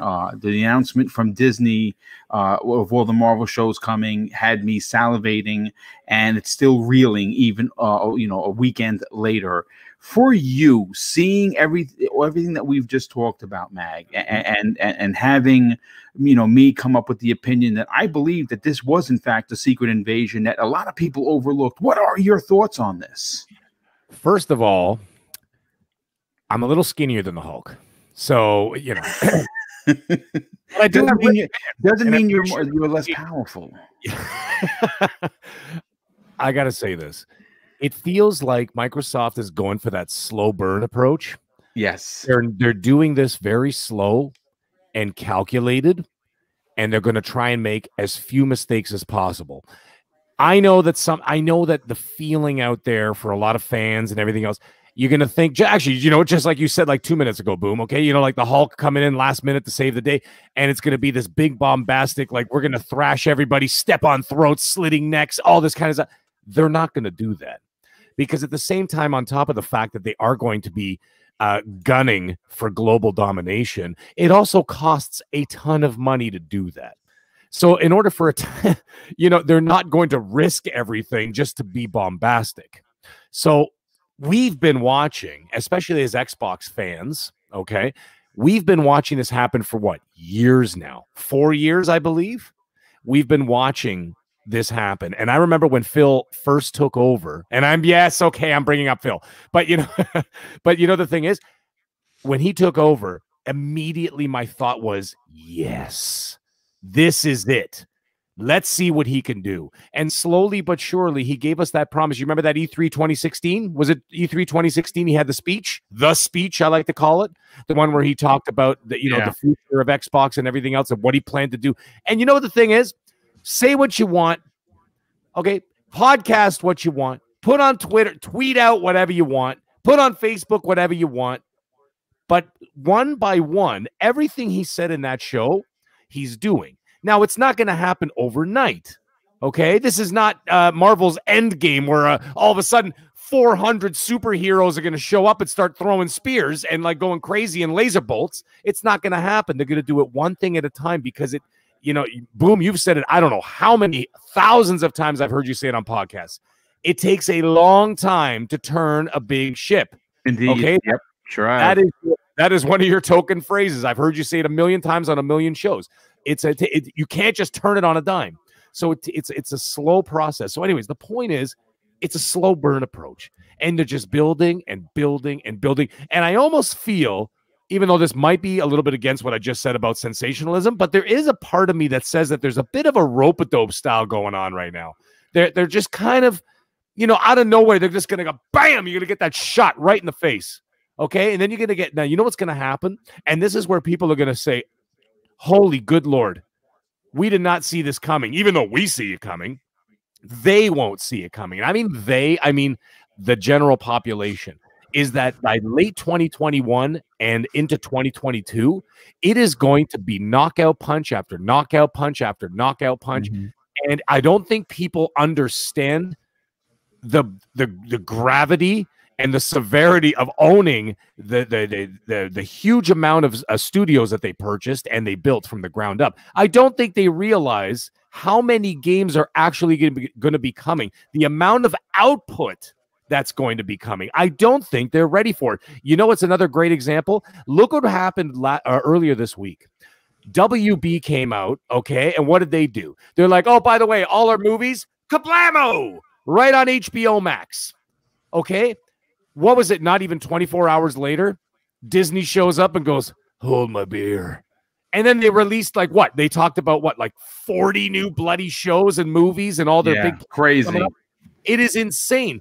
But it's not like they just came up with that yesterday. They've been working on it since like 2007 when Iron Man came out. This was planned all the way back then, but it takes a long time to get there. But now, watch what's going to happen next year with Disney Plus. Boom, boom, boom. Jab after knockout punch after knockout punch when all these shows start coming out. And everybody's going to be like, oh my God, you won't be able to ignore it. Okay, I don't need to reiterate and regurgitate everything that Xbox is doing. But we all know what they're doing. Like I said earlier, okay, the key to this global domination is the quality of the final product. That is going to be the key, as I said in my last little discussion, okay, or rant, whatever you want to call it. Now, you can have 10,000 games in Game Pass, but if they aren't dominating podcasts, if they aren't dominating comment sections or media articles, the Game Awards, okay, then it's all for naught. They will do well, okay, but it won't dominate. But you see, not as long as you got third-party bangers exist and your Naughty Dogs are out there, you got to match those levels and exceed them at some point. And I know that they will. I truly, in my heart, I know that they will. But in the meantime, I see what they're doing. They're not only cornering the mobile market with streaming. I'm not talking about cornering the mobile market because, you know, Nintendo's got that under control. Okay. But the streaming mobile market, they're cornering that. But also the the Game Pass subscription model. And speaking of which, by the way, oh my goodness, I almost lost my thought for a second. Yeah, right. So this is what I was getting at. Sorry. You know, the streaming wars has begun on the TV level and on the movie level, right? Which I had just said. Now, that's going to spill into the games industry. That's what I was trying to say. Okay, so that's streaming war between, WB, HBO, Disney Plus, Hulu, Netflix. Now that war is starting to rage. Okay, that's going to spill over into the games industry. And now who's there right now? Except the big dog is Microsoft. They have the games past, present, and future. Okay, they've got the devs, they got the studio, they got the money, the infrastructure, and they basically have made that their home field. You know, like they say in basketball, you know, when someone tries to make a big move in the paint, and what does the guy do in the defender? He's like, oh, you in my house now. You're in my house. What are you going to do? You're in my house. What are you going to do? Okay, that's what Xbox is doing. Okay, they're saying that to Stadia right now. Anyone wants to try and compete with them, it's their house, their court, their rules. Check, please. It's done. Okay, it's done. But now you move on to what we've all been discussing for the last 15 minutes. What do we got? We got Halo. Excuse me. We got Master Chief. He shows up in Fortnite. But who else showed up in Fortnite? Kratos. Okay, also a genius move by Sony. See, now here's an interesting thing. I'll bring up another example here. Like my son who plays Fortnite every day. Okay, he's only 8 years old, but he plays it every single day. He didn't know who Kratos was until he saw me playing a God of War on the PS5 because I'm still gunning for that bloody platinum. Yeah, pony alert. Yeah. Say it, chat. Go ahead, Crispy. Anyhow, the point is he didn't know who Kratos was until he saw me playing the PS5. And he's like, that's the guy. That's the guy from the God of War game you play, Daddy. And I'm like, yeah, that's him. Dude, that's what happened with my students. They're like, that's the guy. And right. Suddenly they figured out who Master Chief was. Also, if you get the plat and you beat those Valkyries, you're the man. Oh, I'm almost there. I'm almost there. So here's one last Valkyrie is ridiculous. Oh, I've got a game plan for her. But anyhow, now here's the other thing though. He did play Halo. Okay, he's played the Halo games before because what? They were in Game Pass. And he saw them and he goes, "Can I play those?" And I'm like, "Yeah, sure, why not?" I mean, they're not gory. I mean, at that time he was only 7, but I'm looking at him like, "Meh, it's green blood and blue blood. What the hell's the difference?" So he was playing those. Then all of a sudden, Master Chief showed up in Fortnite. He came flying up the stairs and he's like, "Daddy, Daddy, that guy from Halo is in the game." And I'm like, "What game?" And he goes, "Fortnite." I go downstairs and there he is. They got the 2 bundles there. You could buy just the skin and then you could buy the Halo bundle with the, you know, with the Warthog and all the other stuff. And and I'm like, now I want to buy it. Okay. 46-year-old man. Yeah. Okay. Shame me, everybody. 46-year-old man. Guess what? Tonight I'm buying the $25, you know, Master Chief, whatever bundle. I'm going to buy it.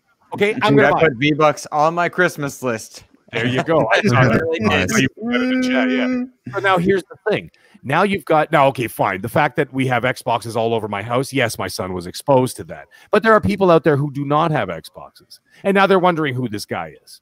Okay, and then all of a sudden, let's say little Johnny gets next year, okay, not this year maybe, but next year they get a Series S.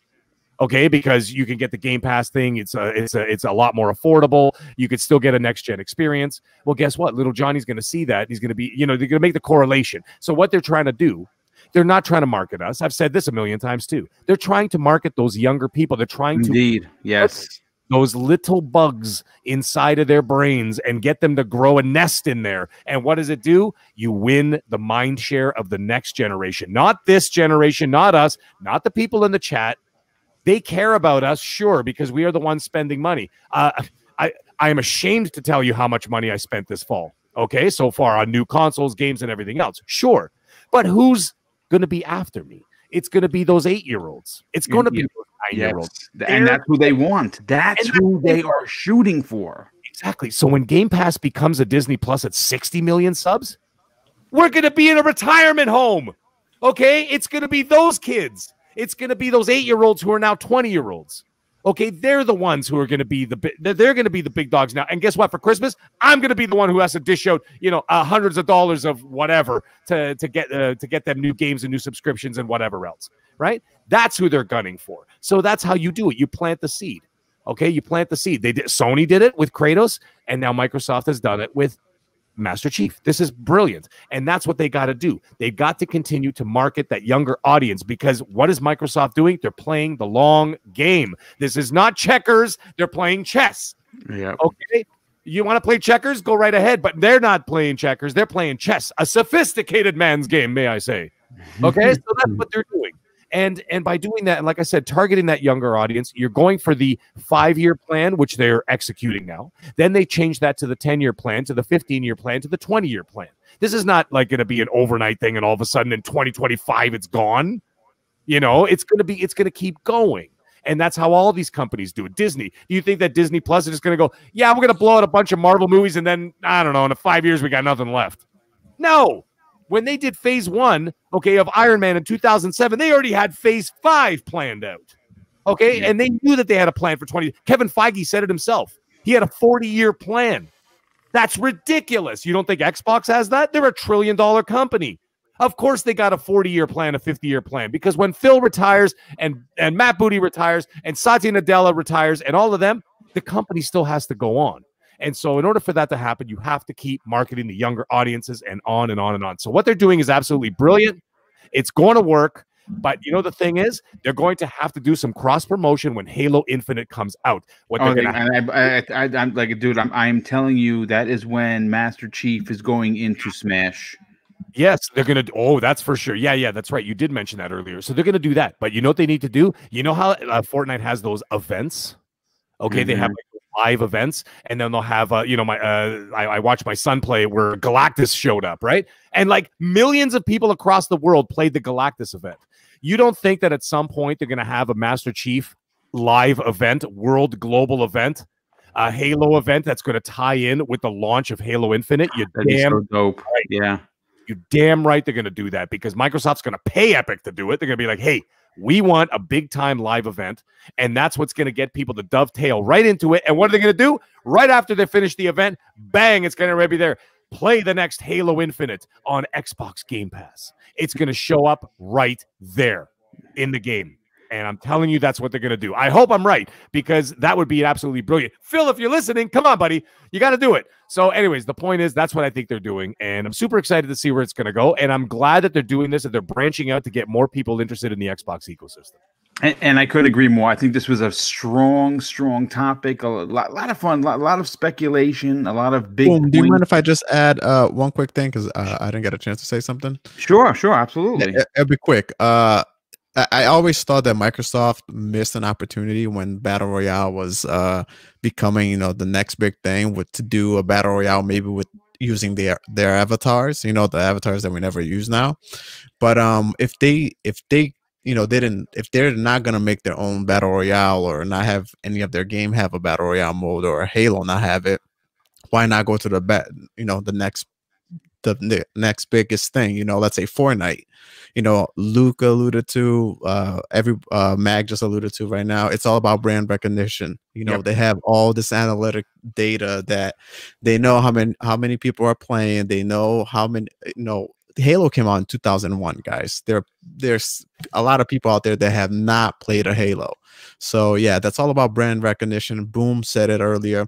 He downloads Kratos on his, whatever system that he downloads, so he can play on whatever system that he has. So yeah, it's all, marketing is showcasing the power of, Microsoft. And Phil, I know Luke mentioned earlier that sometimes we hold Phil to the highest standards. Yeah, we do, but I also think that whenever something doesn't go Xbox ways, he's also the first that we also blame, right? Why didn't Phil? Why is he? He's doing also this? the Why first one didn't to get on right on social media to say, yeah, listen, it's on me. I'm the boss. Yep. So yeah, I think he truly does care about all the gamers. He just wants you to play wherever you want to play. And I think, allowing Master Chief to go over, I think is just one of many crossovers that we'll probably get.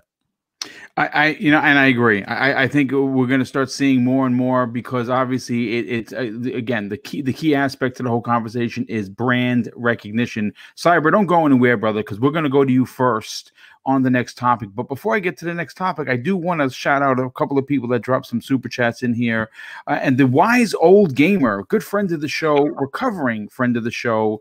Obviously, I'm glad to hear that your health is somewhat improving, my brother. He drops an outstanding $5 super chat and says, are you saying we can have Sephiroth and Master Chief in Smash Brothers? Geez, thank you for holding this prediction after the No Nut November.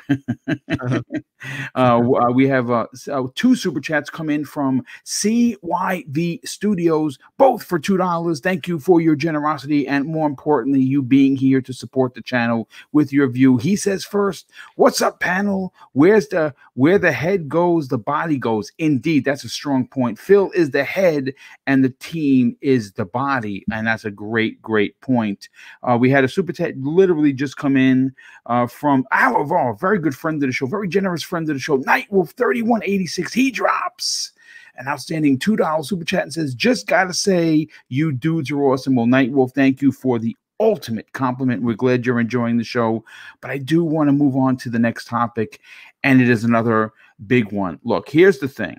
This is one of those kind of topics that, as a showrunner, you write because you are interested. Again, it's an original piece, so get ready and let's hear the opinions fly.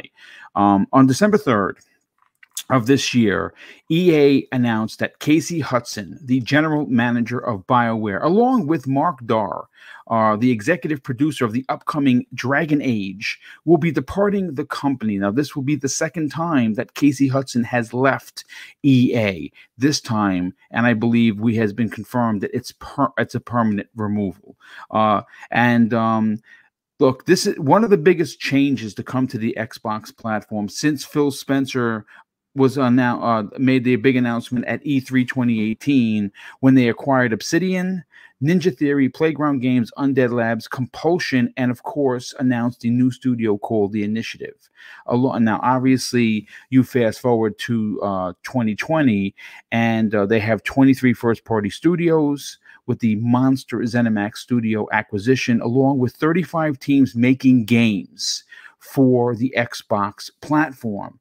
Now, this is the big question. It's a simple question. It's a question that doesn't have a lot of syllables, but it's one that is simple in its form, but in its answer is going to be perplexing and thought-provoking. Now, with Casey Hudson being a free agent, we don't know what his plans are. Right? One could suggest that he has made enough money that he could retire, but he is not that old of a man. And he also seems to be a person or a creator or an artist that is always looking to be challenged, always looking to make the next Mass Effect that we know that he has in that glorious brain of his. Here's the question for the team. Coming off of hits like KOTOR, Jade Empire, and Mass Effect, just to name a few, having someone like that work at Microsoft, not at the AR, VR aspect where he was after he left BioWare the first time. And I think that was talent. That was something he wanted to do. And I'm not going to say it's wasted talent, but his talent is in, pardon me, making games. And the same way, we all talk about, and we all do this. Who is Microsoft going to buy next? Is it going to be Rockstar? Is it going to be this one? Is it going to be that one? But I have a feeling, and again, this is just an assumption. This is just my personal opinion and what I would like to see them do. The same way they created the initiative, the first quadruple A studio that has now been confirmed to be making Perfect Dark. I would love to see them bring Casey Hudson in, bring Mark Darr in on the conversation and say, listen, we want to create a studio that you want to be the boss of. We know that things didn't go well for you at EA. We understand that there was a lot of crunch and there was a lot of people crying under their desk. Well, that's not how we do things here at Microsoft. We let you make whatever you want. Just pitch the idea, and we're going to have someone wheeling a whole truckload of money. I don't think it's that simple, but to paraphrase, that's how I think it goes down. And I think Casey Hudson has a few more ideas in that head of his, and I think that having something like Mass Effect, a Mass Effect type game, being an Xbox first party with Microsoft's blessing and backing could be big. The question is simple, and I'm going to start with Cyber on this. Should Microsoft, more specifically Phil Spencer, have a sit down with Casey Hudson and offer to build a studio from the ground up for Xbox Game Studios? Oh, absolutely. Why not, right? Casey Hudson obviously is known in the gaming industry, especially for everything that he's done, Mass Effect and everything else. So why not? He's just out there. He worked for Microsoft before. Yep. Right. He was working on HoloLens things. So it would be a tremendous opportunity. They missed the opportunity that we often talked about purchasing BioWare at the time that they could have bought them. So why not go for the next best thing, which is Casey Hudson and Mike Darr? They get those two in the same room, talk to them, see what they envision. If they want to stay in gaming too, that's one of the things that we don't know, right? Exactly. Yes. If they want to stay in the gaming space, or if they want to move on to other things. But obviously, why not sit down? I'm sure they have tremendous respect for each other. And the one thing that would worry me would be it's not really worry. It's just now we see that we have Bethesda. Now we see or until they actually cross all the T's and dot all the lines and makes that official. So let's say we have Bethesda now, and we have who's making Avowed again? Oh, that's Obsidian. We have Obsidian. I know those games are a little bit different, but the RPG, like this Western RPG, is really like all coming to Microsoft and Xbox. I just if Casey Hudson came in, maybe do something different or have a different vision for what he intends to do. It would be great. I just don't. I'm not sure if it would just it'll be an overflow of the same genre, technically, on the Xbox ecosystem, let's say. But why not? That he would come in and not make an RPG? No. Well, I think what I'm saying is, you don't think there would be too many RPGs? No, there's never enough RPGs. No, okay, made a game like Mass Effect. I'm just. I know. Here's the thing. To your point, I understand the apprehension, Cyber, and it makes sense. Wait a second. You know, they have all of these RPG makers, right? And they're all under one umbrella. Too many RPGs, maybe it's gonna stink up the joint. But here's the thing. No one says that exact point to when Sony puts out all of these over-the-shoulder, story-driven, third-person, adult-themed titles, right? We all want more. At least I want more of those. So, you know, again, Microsoft, we know that these RPGs are coming. Plus, again, we don't know if this is going to happen. This is very hypothetical. It's my opinion that I think it should happen. I think that a talent like Casey Hudson doesn't come around that often. If he wants to stay in the business, I think Microsoft should listen. I'll say this: maybe Microsoft doesn't offer him a job. Maybe he wants to go with Mark and make his own new studio. That's fine. But I'll tell you what I would do if I'm the guy signing the checks. And Satya Nadal, I tell Phil Spencer, hey, listen, that Casey Hudson guy, the Mass Effect one, do me a favor, reach out to him and extend the olive branch and say whatever they need, we will publish their game and we'll funnel money into their new studio. So whatever they come out with is going to be exclusive on our brand. Now, whether that's make them a part of the company or just do a second party deal, I don't care, either or. But I still think it's worth investigating. Luke, let's bring you in the conversation because you are our guest, and obviously I think you have to get up early, so we don't want to keep you too late. Casey Hudson, his resume is ridiculous, and again, like Phil Spencer, we don't want to say that he's the only one. He has worked with an amazing team. That same team is not at BioWare anymore, at least not the team that he used to work with when he made these big hits, and that's fine. And we don't know what his plans are, right? He's a free agent only since December 5th. And for all we know, this could have been something that was done 3 months ago, and we just found out about it. We don't know his plans, but if his plans are to stay in gaming, if he wants to create his own studio or potentially, he approaches Microsoft with a new idea, should he not, with his credentials, be offered a brand new, from the ground up built studio like the Initiative?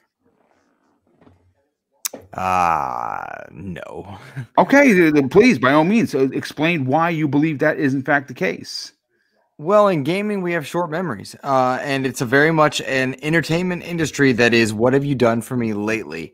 I think it would behoove Microsoft to pick up the phone, find out what the terms might be, find out what it is he wants to do, what it is he's hoping to create. Does he have ideas kicking around?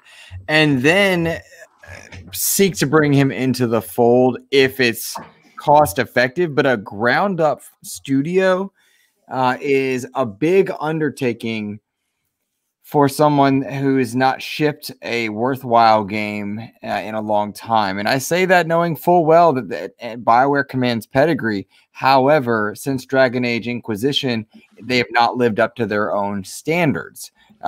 I adored and had a blast with Anthem, but the game promised the wrong experience, and many people left disappointed. I had a great single-player time and then left it, right? There are elements that are good, but what has he done for the gaming industry lately? That is not meant to be an insult to his pedigree. That is not meant to insult his catalog. That is not even meant to directly insult BioWare, though it is a backhanded statement. I recognize that. I think they need to pick up the phone and feel it out and see what's going on. And I'm sure they have, as has Sony, as has Amazon with Luna stuff and Stadia, etc. Everybody should be talking to Casey Hudson. But a ground up studio, no questions asked, building that bad boy up, I hesitate on that. If it was Kojima, then I would say yes, absolutely, because everybody will buy that Kojima game off the bat without even knowing what it is. I don't think there are many people like that. I don't think Casey Hudson has that level of pedigree that commands the ground up studio. To many of my panelists' points, they certainly need to continue bringing in talent. They want a subscription service. And as the joke was, you can't have it too many RPGs. That's correct. And I think your comparison is apt. Those third-person narrative-driven games are all over the place for Sony, and people keep gobbling them up, myself included.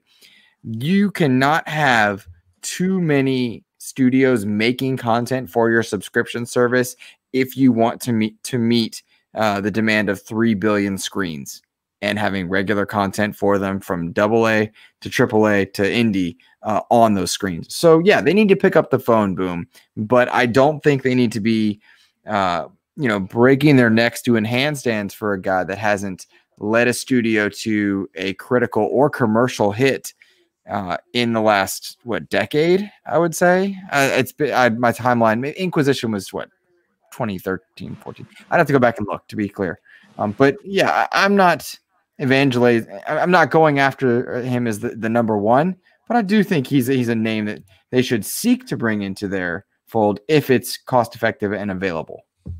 Okay, I mean, and you great points, fantastic points as always. I just think that there are reasons for these games not working, and I think that at the center we can never forget that EA, the overlords of gaming, were at the center of the production woes. And again, that's my personal opinion. Maybe I'm making him out to be the big bad. You know what I'm saying? I think there are a lot of people in this chat will agree that EA is and has ruined teams. They have closed studios on a fart. You make a good point, Boom, but I will point out so we're talking about big names that you build studios for. Vince Zampella, when it was a part of EA and was able to rise above that EA-ism. I don't know, whatever that, I know exactly the curse that you're speaking of, and I see it happen with many a studio.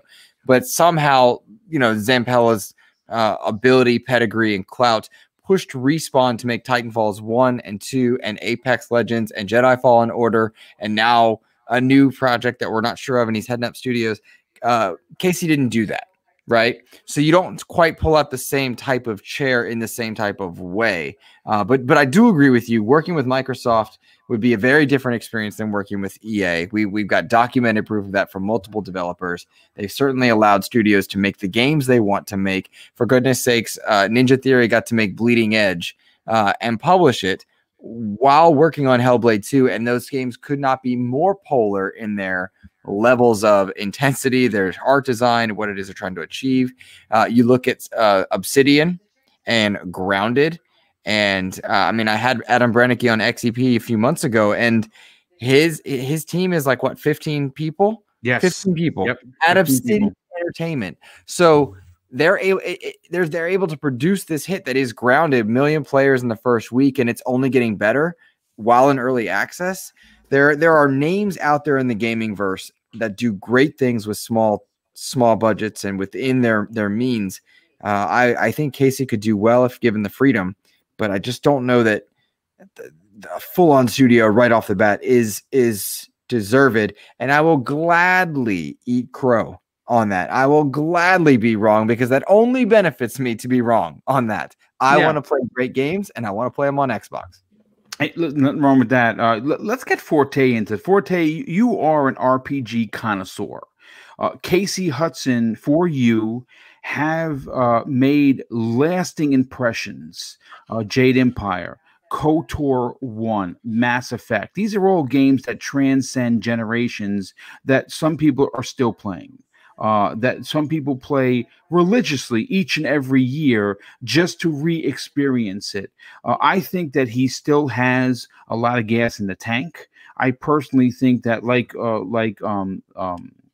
Insipid just said, they should reach out to him. But I am confident that working for Microsoft, the way that they do business, could produce something. And I'm not the guy signing the checks. Who the hell am I? I'm just a guy that has a 7,000 follower podcast, but I still think that he could potentially be worthy. And if you surround him with the kind of talent that seems to be coming over almost on a weekly and monthly basis to Xbox Game Studios, they could potentially push out something impressive. Now, granted, it would be 5 years from now, but it would still be impressive nonetheless. Should Casey Hudson be considered to be given his own studio? Whew. Okay. So I literally just said that the man should almost took my head out. That's what you almost said. So I did say, not even 10 minutes ago that the man needs to, make an RPG because, the world not having somebody making something like even close to what I don't even have to be Mass Effect. It don't have to be anything like that. It's just the fact that came from that man's head. And I kind of want to get something similar, or at least the chance to play an RPG, another RPG that's made by him. So that's one thing. But the other thing is, I kind of agree with Sepit. You can't kind of give that man. If I think about the people that got studios from games, just the studio, just because of their name, like he said, Zenf Pella, what did Call of Duty do? He made literally the most popular Call of Duties at that point. He's literally the reason that Halo went into a decline, because his Call of Duties became that good that it literally changed the market when it came to the way we look at first-person shooters. Then you think of somebody like Daryl Gallagher. What did he make? He rebooted the Tomb Raider series, which some people will probably tell you are kind of better than the Uncharted games, especially when it comes to like the very first one and the second one. It kind of does Uncharted better. Of course, Uncharted has better story, elements, which makes those games stand apart. But when it comes to the gameplay aspects, you definitely feel like the Uncharted games, it's like they literally refined what the Uncharted games were in combat and made them even better in Tomb Raider. And I see it, those games do nothing but get better and better every time they come out. So he didn't have any type of downside when it came to this. If this was a decision that was back in 2017, absolutely. They had the opportunity back then to do it. And I'm not saying that he can't come back and make a game with the cachet as a Mass Effect again, or a Dragon Age type game again, him or Mark Dar. The biggest thing is it is literally an industry of what have you done for me lately. And lately they have given us Anthem, they have given us Andromeda, and what else? I think they gave us Dragon Age, but he wasn't there when Dragon Age Inquisition came out. That was somebody else. That was Mark Dar. So, and then Casey Hudson came back for towards the end of Anthem. And I'll give him credit. He did fix that game to the point where that game was not a game. Him and Mark Dar fixed that game to the point where it didn't even run. We didn't even know what the game was. And they just got that game out the door, and it actually had very good gameplay elements. It just story lacked, in-game lacked. And I don't hold that really against them, because it's like the whole development of the game was just the crap. But I don't forget that EA is definitely the publisher at the head of all this. But the one thing that I try not to do is blame EA for everything, because it is kind of easy to do that, because EA is just like we say the whole thing about Phil Spencer. Phil Spencer's the head of Xbox. EA is the head of, BioWare when it comes to they don't really have it. They have Peter Moore. They don't have a really big face, but it's just EA, in the end. But overall, EA definitely has their hand in the cookie jars on a lot of different things that's going on, and we really don't know how far that development goes. But like Insipid just said, Zenf Pella found a way to rise above that on multiple occasions with multiple games. So I look at it as a situation whereas, yes, the phone should be picked up, because why wouldn't you? And you should definitely have a conversation to see him, like you said, what he wants to make, what kind of ideas he have. And he should be in a very high leadership role. I do believe that should be the case. But I want to have somebody in the role of studio head that's going to give me, that I know has a proven track record with this generation's worth of kids. Because this generation and our generation are two completely different things. And as much as a lot of us love games like Mass Effect, the last Mass Effect didn't do too well. And it was rejected by us as the fans. It was rejected by younger people that didn't even try it because we weren't hyping it up. And who knows what the next Dragon Age game is going to be, which they have their hands cemented in 100%, because they literally were there for most of the development. And who knows where that game's going to go now. So I definitely want to see him as a part of the Xbox family, because I do feel like he will be an invaluable piece, especially to their plight as being one of the best RPG makers in the world. Because when it comes to Western RPGs, they have all of them. And that was something that he was very, very good and instrumental at. And maybe he can be one of those people that could consult for Xbox, especially when it comes to like some of the games like Evolved and like some of the ideas that they had when it came to Dragon Age. He could definitely step into like a leadership role like that. And then depending on how pivotal his what's the name is with all of these games and like helping Xbox get better RPG games out, then we can start talking about moving him into a position where he can build his own IP. But there has to be something that has to give, because I can't just give you the keys where the keys that you gave back to me every time I literally had to go in and fix $100,000 worth of stuff. You know, that's just not the way that business works. But I do understand where you're coming from, because it's a sexy fit, it's a sexy look. But Xbox ain't the Dallas Cowboys. We ain't trying to just hire a sexy coach just to have him walk the sidelines. We're trying to win Super Bowls here, and that's what Xbox is trying to fix now. They don't need another dud. They need something that is a surefire thing. And right now, I just don't think Casey's that. It doesn't mean he can't get back to it, but they need something surefire right now instead of trying to reach for the stars and hoping it can actually pay out for them. Oh, I mean, great point. Strong point by everyone so far. I'm going to get to clowns, and then we'll close out the show with Mag giving us his strong opinion. But first, Mid-J Rod drops not one but two outstanding and very generous $5 super chats, and he shares a pretty cool story with us. He says, "Very great show. I have two sons, 28 and 29. Every time they visit, they say, 'Hey, Dad, let's play Halo.'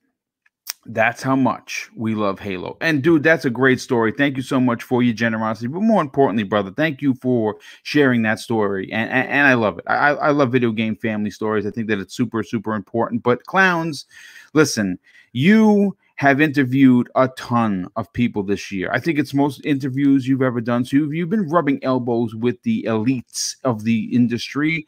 Casey Hudson is one of those elites. Now, you have yet to interview him. Hopefully that can transpire. But is he a name that Microsoft goes out and gets for that sexy new car smell that he might bring to the Xbox Game Studios? Yeah, you know, boom, speaking of that, a lot of people actually are asking me if I'm going to try to interview him, and yes, I will. I will try to talk to him and get him on for an interview, but I got to say that I think so. You know, I think that he's the type of guy that would come in to Xbox, bring his experience in, and hopefully create some type of epic new IP RPG or roguelite game, and I think that would be very successful with him at the helm. I think that he's a very talented individual. I don't really know a lot about him as much as other people, but I think that everything that I've been told that he's worked on has been fantastic. I mean, I like the Mass Effect stuff. I like Dragon Age, or like all the Dragon Age stuff, so there's everything that it seems to have involved him, I kind of liked. And I did actually interview someone that was, I think, kind of close to him, or at least within the same band of studios, Jim Hydril from EA. So I might actually be able to get an interview with him. No, I would definitely look into it, but I agree. Again, he has made a lot of games. Maybe he hasn't made a Mass Effect, but I have to equate that to working for EA, and I think that working for EA is tough. I think they have made that very apparent to not only us as gamers looking from the outside in, but I think that from many of these stories that have broken for EA and their practices, it seems like it's very hard to do. And Microsoft is not that kind of company. They do let you do what you want to do. And I think with the freedom and the potential financial backing, Casey could bring something special. And I agree with you. And I definitely think you should try and if you can get that interview, man, good on you. That'd be definitely a big one for you. And last but no way least, Mag, let's get you in on the conversation. Casey Hudson, Again, a lot of people talk about this is a kind of a dog eat dog world, and they want to know what you've done for them lately. And I know people are going to say, well, Casey Hudson, he was involved in one of BioWare's worst games in Anthem, but he really wasn't in there for the whole thing. He came in on the back end to kind of make things. He was brought in as the fixer. And I think that the same way we put people on pedestals, do we really blame him for the woes of Anthem when he wasn't there for most of the development? Well, I mean, I guess that's subjective, but listen, if you are Phil, are you looking at Casey Hudson as a potential breadwinner? Bring this guy in. Maybe he's got some stories left to tell that could be as epic as Jade Empire, Mass Effect, or even KOTOR? I'm a little bit on the fence with this because I read both of their him and Mark Dara's retirement letters, right? I mean, they're not that old, these guys. It's not like they're in their they're in their 40s, dude. Yeah, they're our age, so it's not like they're 70 years old and like riding off to the sunset. However, Mark Dara's sounds a little bit more like a retirement letter. Like, it actually sounds like he has no desire to come back to anything. He's just like, goodbye, whereas Casey Hudson's sounds like he's not done yet. Mm-hmm. He just doesn't want to do it at EA. But you could tell that there's if you look at it, like, for example, I hire people, okay? I'm the big boss. I hire people. So when I deal with that, I don't look at what they do or what they can do. You know what I actually do? I look at the resumes and I see how many people they've worked for, or how many companies they worked for in the last 5 years. And if it's more than, like, let's say 3 or 4, then you start to wonder there's something going on. And I don't want to go down that road because I'm not saying that that's what, Casey Hudson's situation is. Maybe he's not reliable. I'm not saying that, but it is a little suspect when you see him jumping back and forth and back and forth. So maybe it's something on his end, or maybe he just wasn't happy with, trying out new things. You know what I mean? Like, some people will try that. I mean, the guy's not broke. He doesn't need the work. I looked it up. His net worth is over 20 million US. Okay. So I think at that point, when you are financially set like that, what ends up happening is you start to experiment at the different options, going, let me try this now, because now you have the financial freedom to be able to do that. You don't have to worry about feeding your family, not with that kind of money in your bank, right? So the point is, maybe he was experimenting a little bit, because you could see a little bit of turbulence happen from 2015 till now.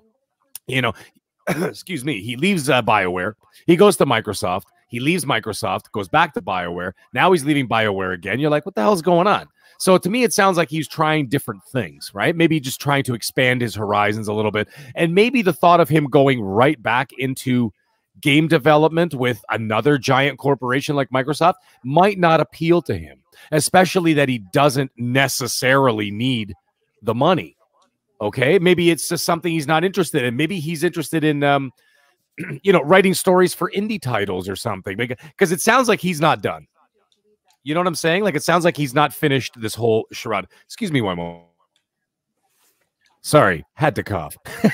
Anyways, the point is, in terms of Microsoft, absolutely I would approach him, because his stories are excellent. Now, by the way, this is a little side note. Anybody worried about Dragon Age 4? I wouldn't worry too much about Dragon Age 4 just because he left, because what I think is happening is that his DNA is already in that game.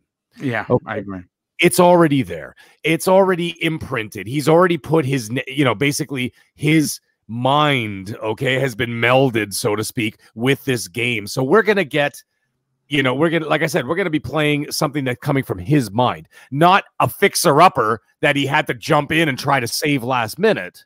Okay, this was, him and Mark Dara. This is their game. Okay, so we're going to get something that they're going to polish it up. Hopefully it turns out great. And I do have hope for it. And I'm honestly, I'm really looking forward to it. But anyways, in terms of him, Microsoft, yes, I would approach him. Now, opening up a whole new studio starting from scratch, not really. I'm not really feeling that. And I don't really have a real answer as to why. I just feel that maybe they should continue down that road of doing, I hate to keep bringing it up, but I'm going to bring it up. They have to keep doing what Sony does. They're getting these smaller companies and start to cultivate them. For example, Naughty Dog wasn't always Naughty Dog the way they are now. They were a tiny little dev at one point. Okay. It was like 4 guys in a garage. Okay. And that was Naughty Dog. Now look at them. Okay, now they got offices bigger than the Walmart headquarters, for crying out loud. But anyways, the point is that's how they started. But you see where Microsoft is going. They got compulsion games. I never heard of compulsion games. Did you ever hear of these guys? But now they're making a BioShock / Uncharted game. They might be the next Naughty Dog. So maybe they're going to go that route. Start small, and get people who are hungry. And that's the key. That's what I'm thinking. That's what I was trying to get at earlier is what I was saying about Casey Hudson. Hungry people who have really wild ideas, who really do have mouths to feed. Okay, let's not forget while we're doing this, everybody doesn't work just for fun, just to make me smile on the couch. Okay, and while I'm playing a game, they're doing it to feed their families. So what are they going to do? They're going to try and gun for the top. So maybe you go for those young buck upstarts. Maybe not go for someone who's already been doing it a while. Maybe he's a little tired of it. Maybe he doesn't want to go back and revisit a Mass Effect style game that's going to take him 5 or 6 more years of his life to finish one game, and then hope that Metacritic doesn't rip his ass apart. Like, you know what I'm saying? That's a lot to go through. I don't think people give enough credit for how much crap these guys have to go through. Yeah, no, true. Look at CD Projekt Red. Those guys, I'm not defending the game because I haven't even played it yet, okay? So I'm not going to say it's good or bad. I haven't even turned the damn thing on. I'm waiting until patches keep coming through, right? So the point is, those guys poured their blood, sweat, and tears into that, and it's not performing up to snuff, and they're getting shredded.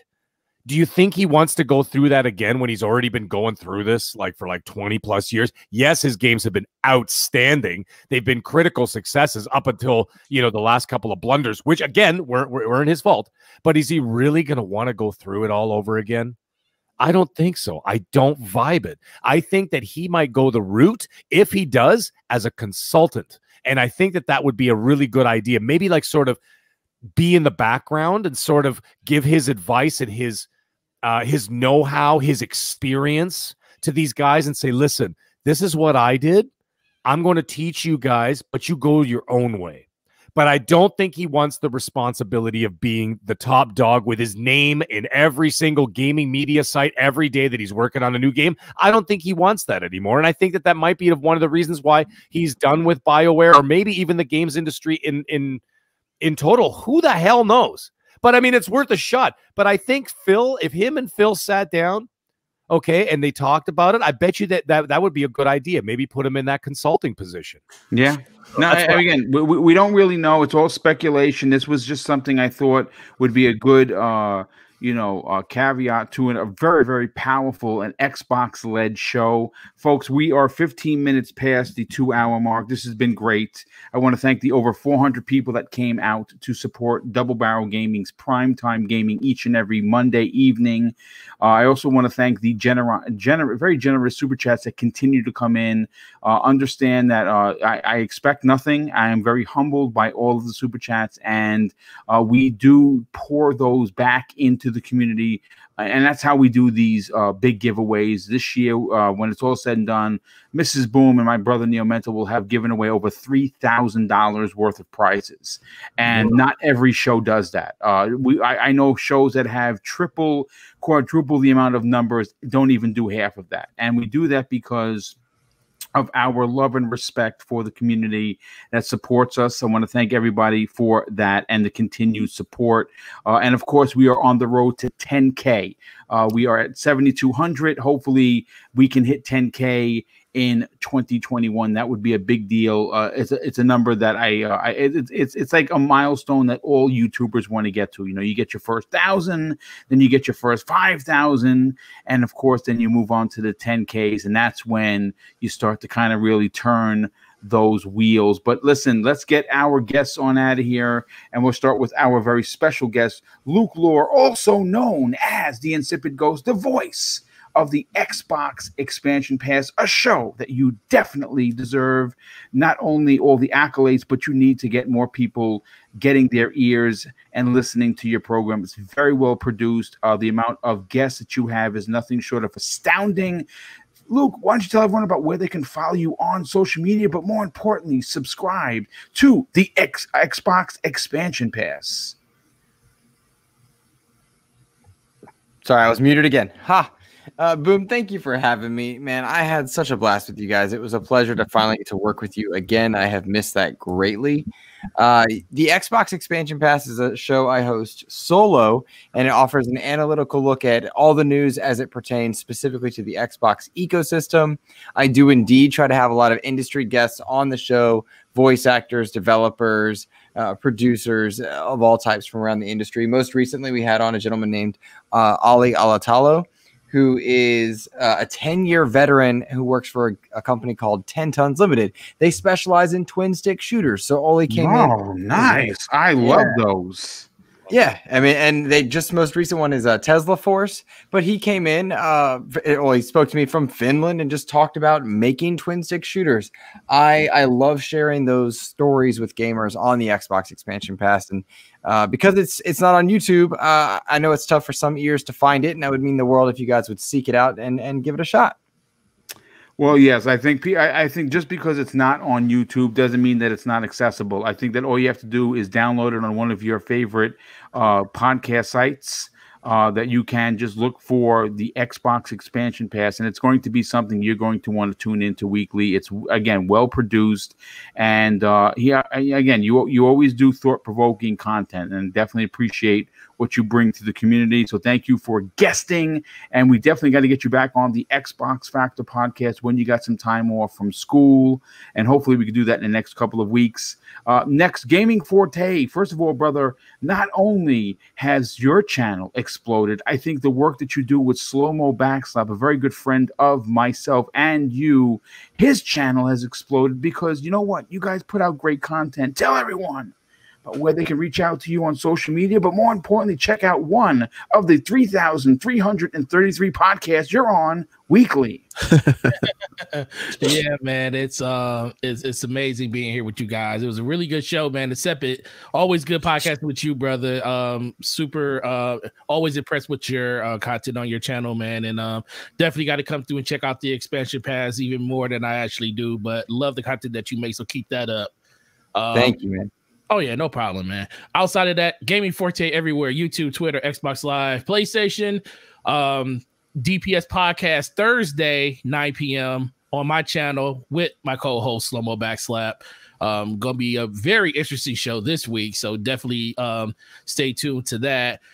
Check us out on the Brat Podcast, 9 p.m. on Wednesday nights, and Crossfire on Fridays at 7 p.m. And every once in a while when I'm not working, Scumcast. 90% of the time I'm working on the day of Scumcast. And guess what? I always try to find a way to get on the show because they say something crazy and I say, I got to go on lunch. And I'll just go live the show while I'm in the back room on lunch and have something to say about it. So more than likely I'll still show up there. But this is a great show, man. I really appreciate all of you guys and all the support you guys have given me over the course of this great 2020 when it comes to just growth and, you know, gaming and everything. So I hope and extend that same handshake to all of you guys. So I will see you guys on next week, and chat. Have a good weekend.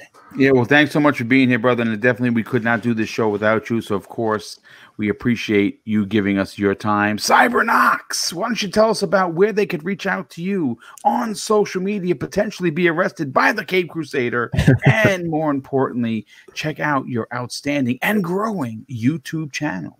Absolutely. Thank you so much, Boom. And congratulations on the 7K once again. You deserve it, my brother. Thank you, sir. Thank you. 10K is going to come real quick. You deserve all the credit, man. You put a lot of hard work and you're always giving back to the community, man. Luke, I always listen to Expansion Pass on iTunes, man, when I'm at the gym. So if you haven't subscribed to him there already, please go ahead and do it. It's an awesome show. What he does, the production value is tremendous, man. Keep it up. Always love being here with you guys. Cybernox everywhere, Xbox. You know, that's where I'm primarily game. This Thursday, sorry, Forte, I am going to be doing a live discussion with Tempest and Cotton on my channel. We're just going to be, we're going to be taking a looking, we're going to take a look back at the Xbox One generation and just talk about some of the things that we like, some of the things that we didn't like, our favorite games, and so forth, and where we see Xbox moving forward. So if you want to listen to that, it's this Thursday, 8 p.m. We're only going to talk for a little bit, so you can listen to us for a little bit and then go and hop over to Forte's DPS podcast and catch those guys. They're always awesome. I always love their banter back and forth. It's amazing. And yeah, so I can't wait to be here next week as well, talking more games with you guys. And stay safe out there, everybody, and keep on gaming. All right. Oh, thanks so much, brother. Your show. I was gonna be like, if he going at 9, we going at 10. There you go. That's right. Go. You know what? Let's make a 10-hour podcast. Well, we don't. I don't know if we're going to be able to be alive after that, but we'll figure it out. And last and no way least, Dr. Evil himself, the Mag. Why don't you tell everyone about where they could reach out to you, potentially get a new recipe, and also check out some of the photos of your hairless cat. You mean Gizmo? Yeah. Gizmo, which I think he looks like Yoda, but okay. I went with Yoda. The wife went with Gizmo. Yeah. Well, she won, so it's Gizmo. It is. Yeah, he is a rare blue Sphinx cat, and he is dynamite. And you know what's really cool? When I walk around the house, he walks on my shoulder like a parrot. It's fantastic. So, anyways, I love it. So, anyway, tonight's show was nothing short of fantastic. It's Sip and Ghost.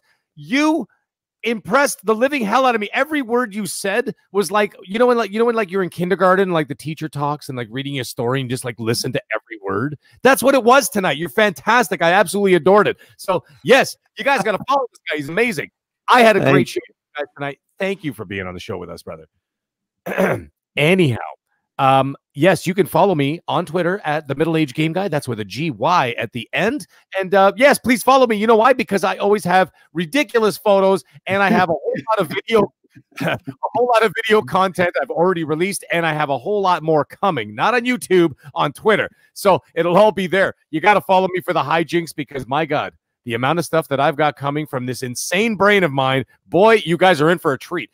Anyways, boom, as always, a pleasure to be here. Yes, you can catch me here every week, every Monday night, 8 p.m. Eastern Standard Time. Every Tuesday night, you can also find me on Gaming After Dark with none other than Noof Nukem and Titan Drago. And I believe the next couple of weeks, we got some great guests lined up. I will not spoil the surprise, but we have some great guests coming up on that show. Also on the PS5 and the Xbox Series X, you can find me at one word, all capitals, because I don't know how to be quiet. I am the Mag with 2 G's. You can follow me there too, and we can play some games together. Guys, everybody, it was a great show. Let's have all a great night. Oh, man. If they knew how unplugged you are on Gaming After Dark, they would show up. Yeah, absolutely. 100%. I'm like, there's no cage large enough to hold this beast when I go off. Why do you listen to Forte? I never even see you in the chat ever. I was on the show with you 3 weeks ago. Oh yeah. I know that, but you missed last week. I was live. I listen to when I'm editing a video. I'm listening to that every Tuesday because I'm off on Tuesdays and Wednesdays. Well, dude, I will tell you this. The personality is you can only hope to contain it, not control it. Let's just say that. And he can also say, remember, you're trapped in here with me, which is always concerning. But listen, folks, this has been a great show. Thank you so much for being here. I'm going to close out the show with something that's important to me. Hopefully one day it'll be important to you. And it's something that my dear old dad taught me when I was a kid. It made me a better New York City police officer where I served my community that I grew up for 21 plus years. And I think it made me a better human being. More importantly, he used to say, some treat others how you want to be treated. And also, it doesn't cost anything to be nice. You live by those rules, and I can guarantee you're going to have an awesome day. So take care, everyone, and we'll see you next week on the newest episode of Primetime Gaming with Mr. Boomstick and Friends.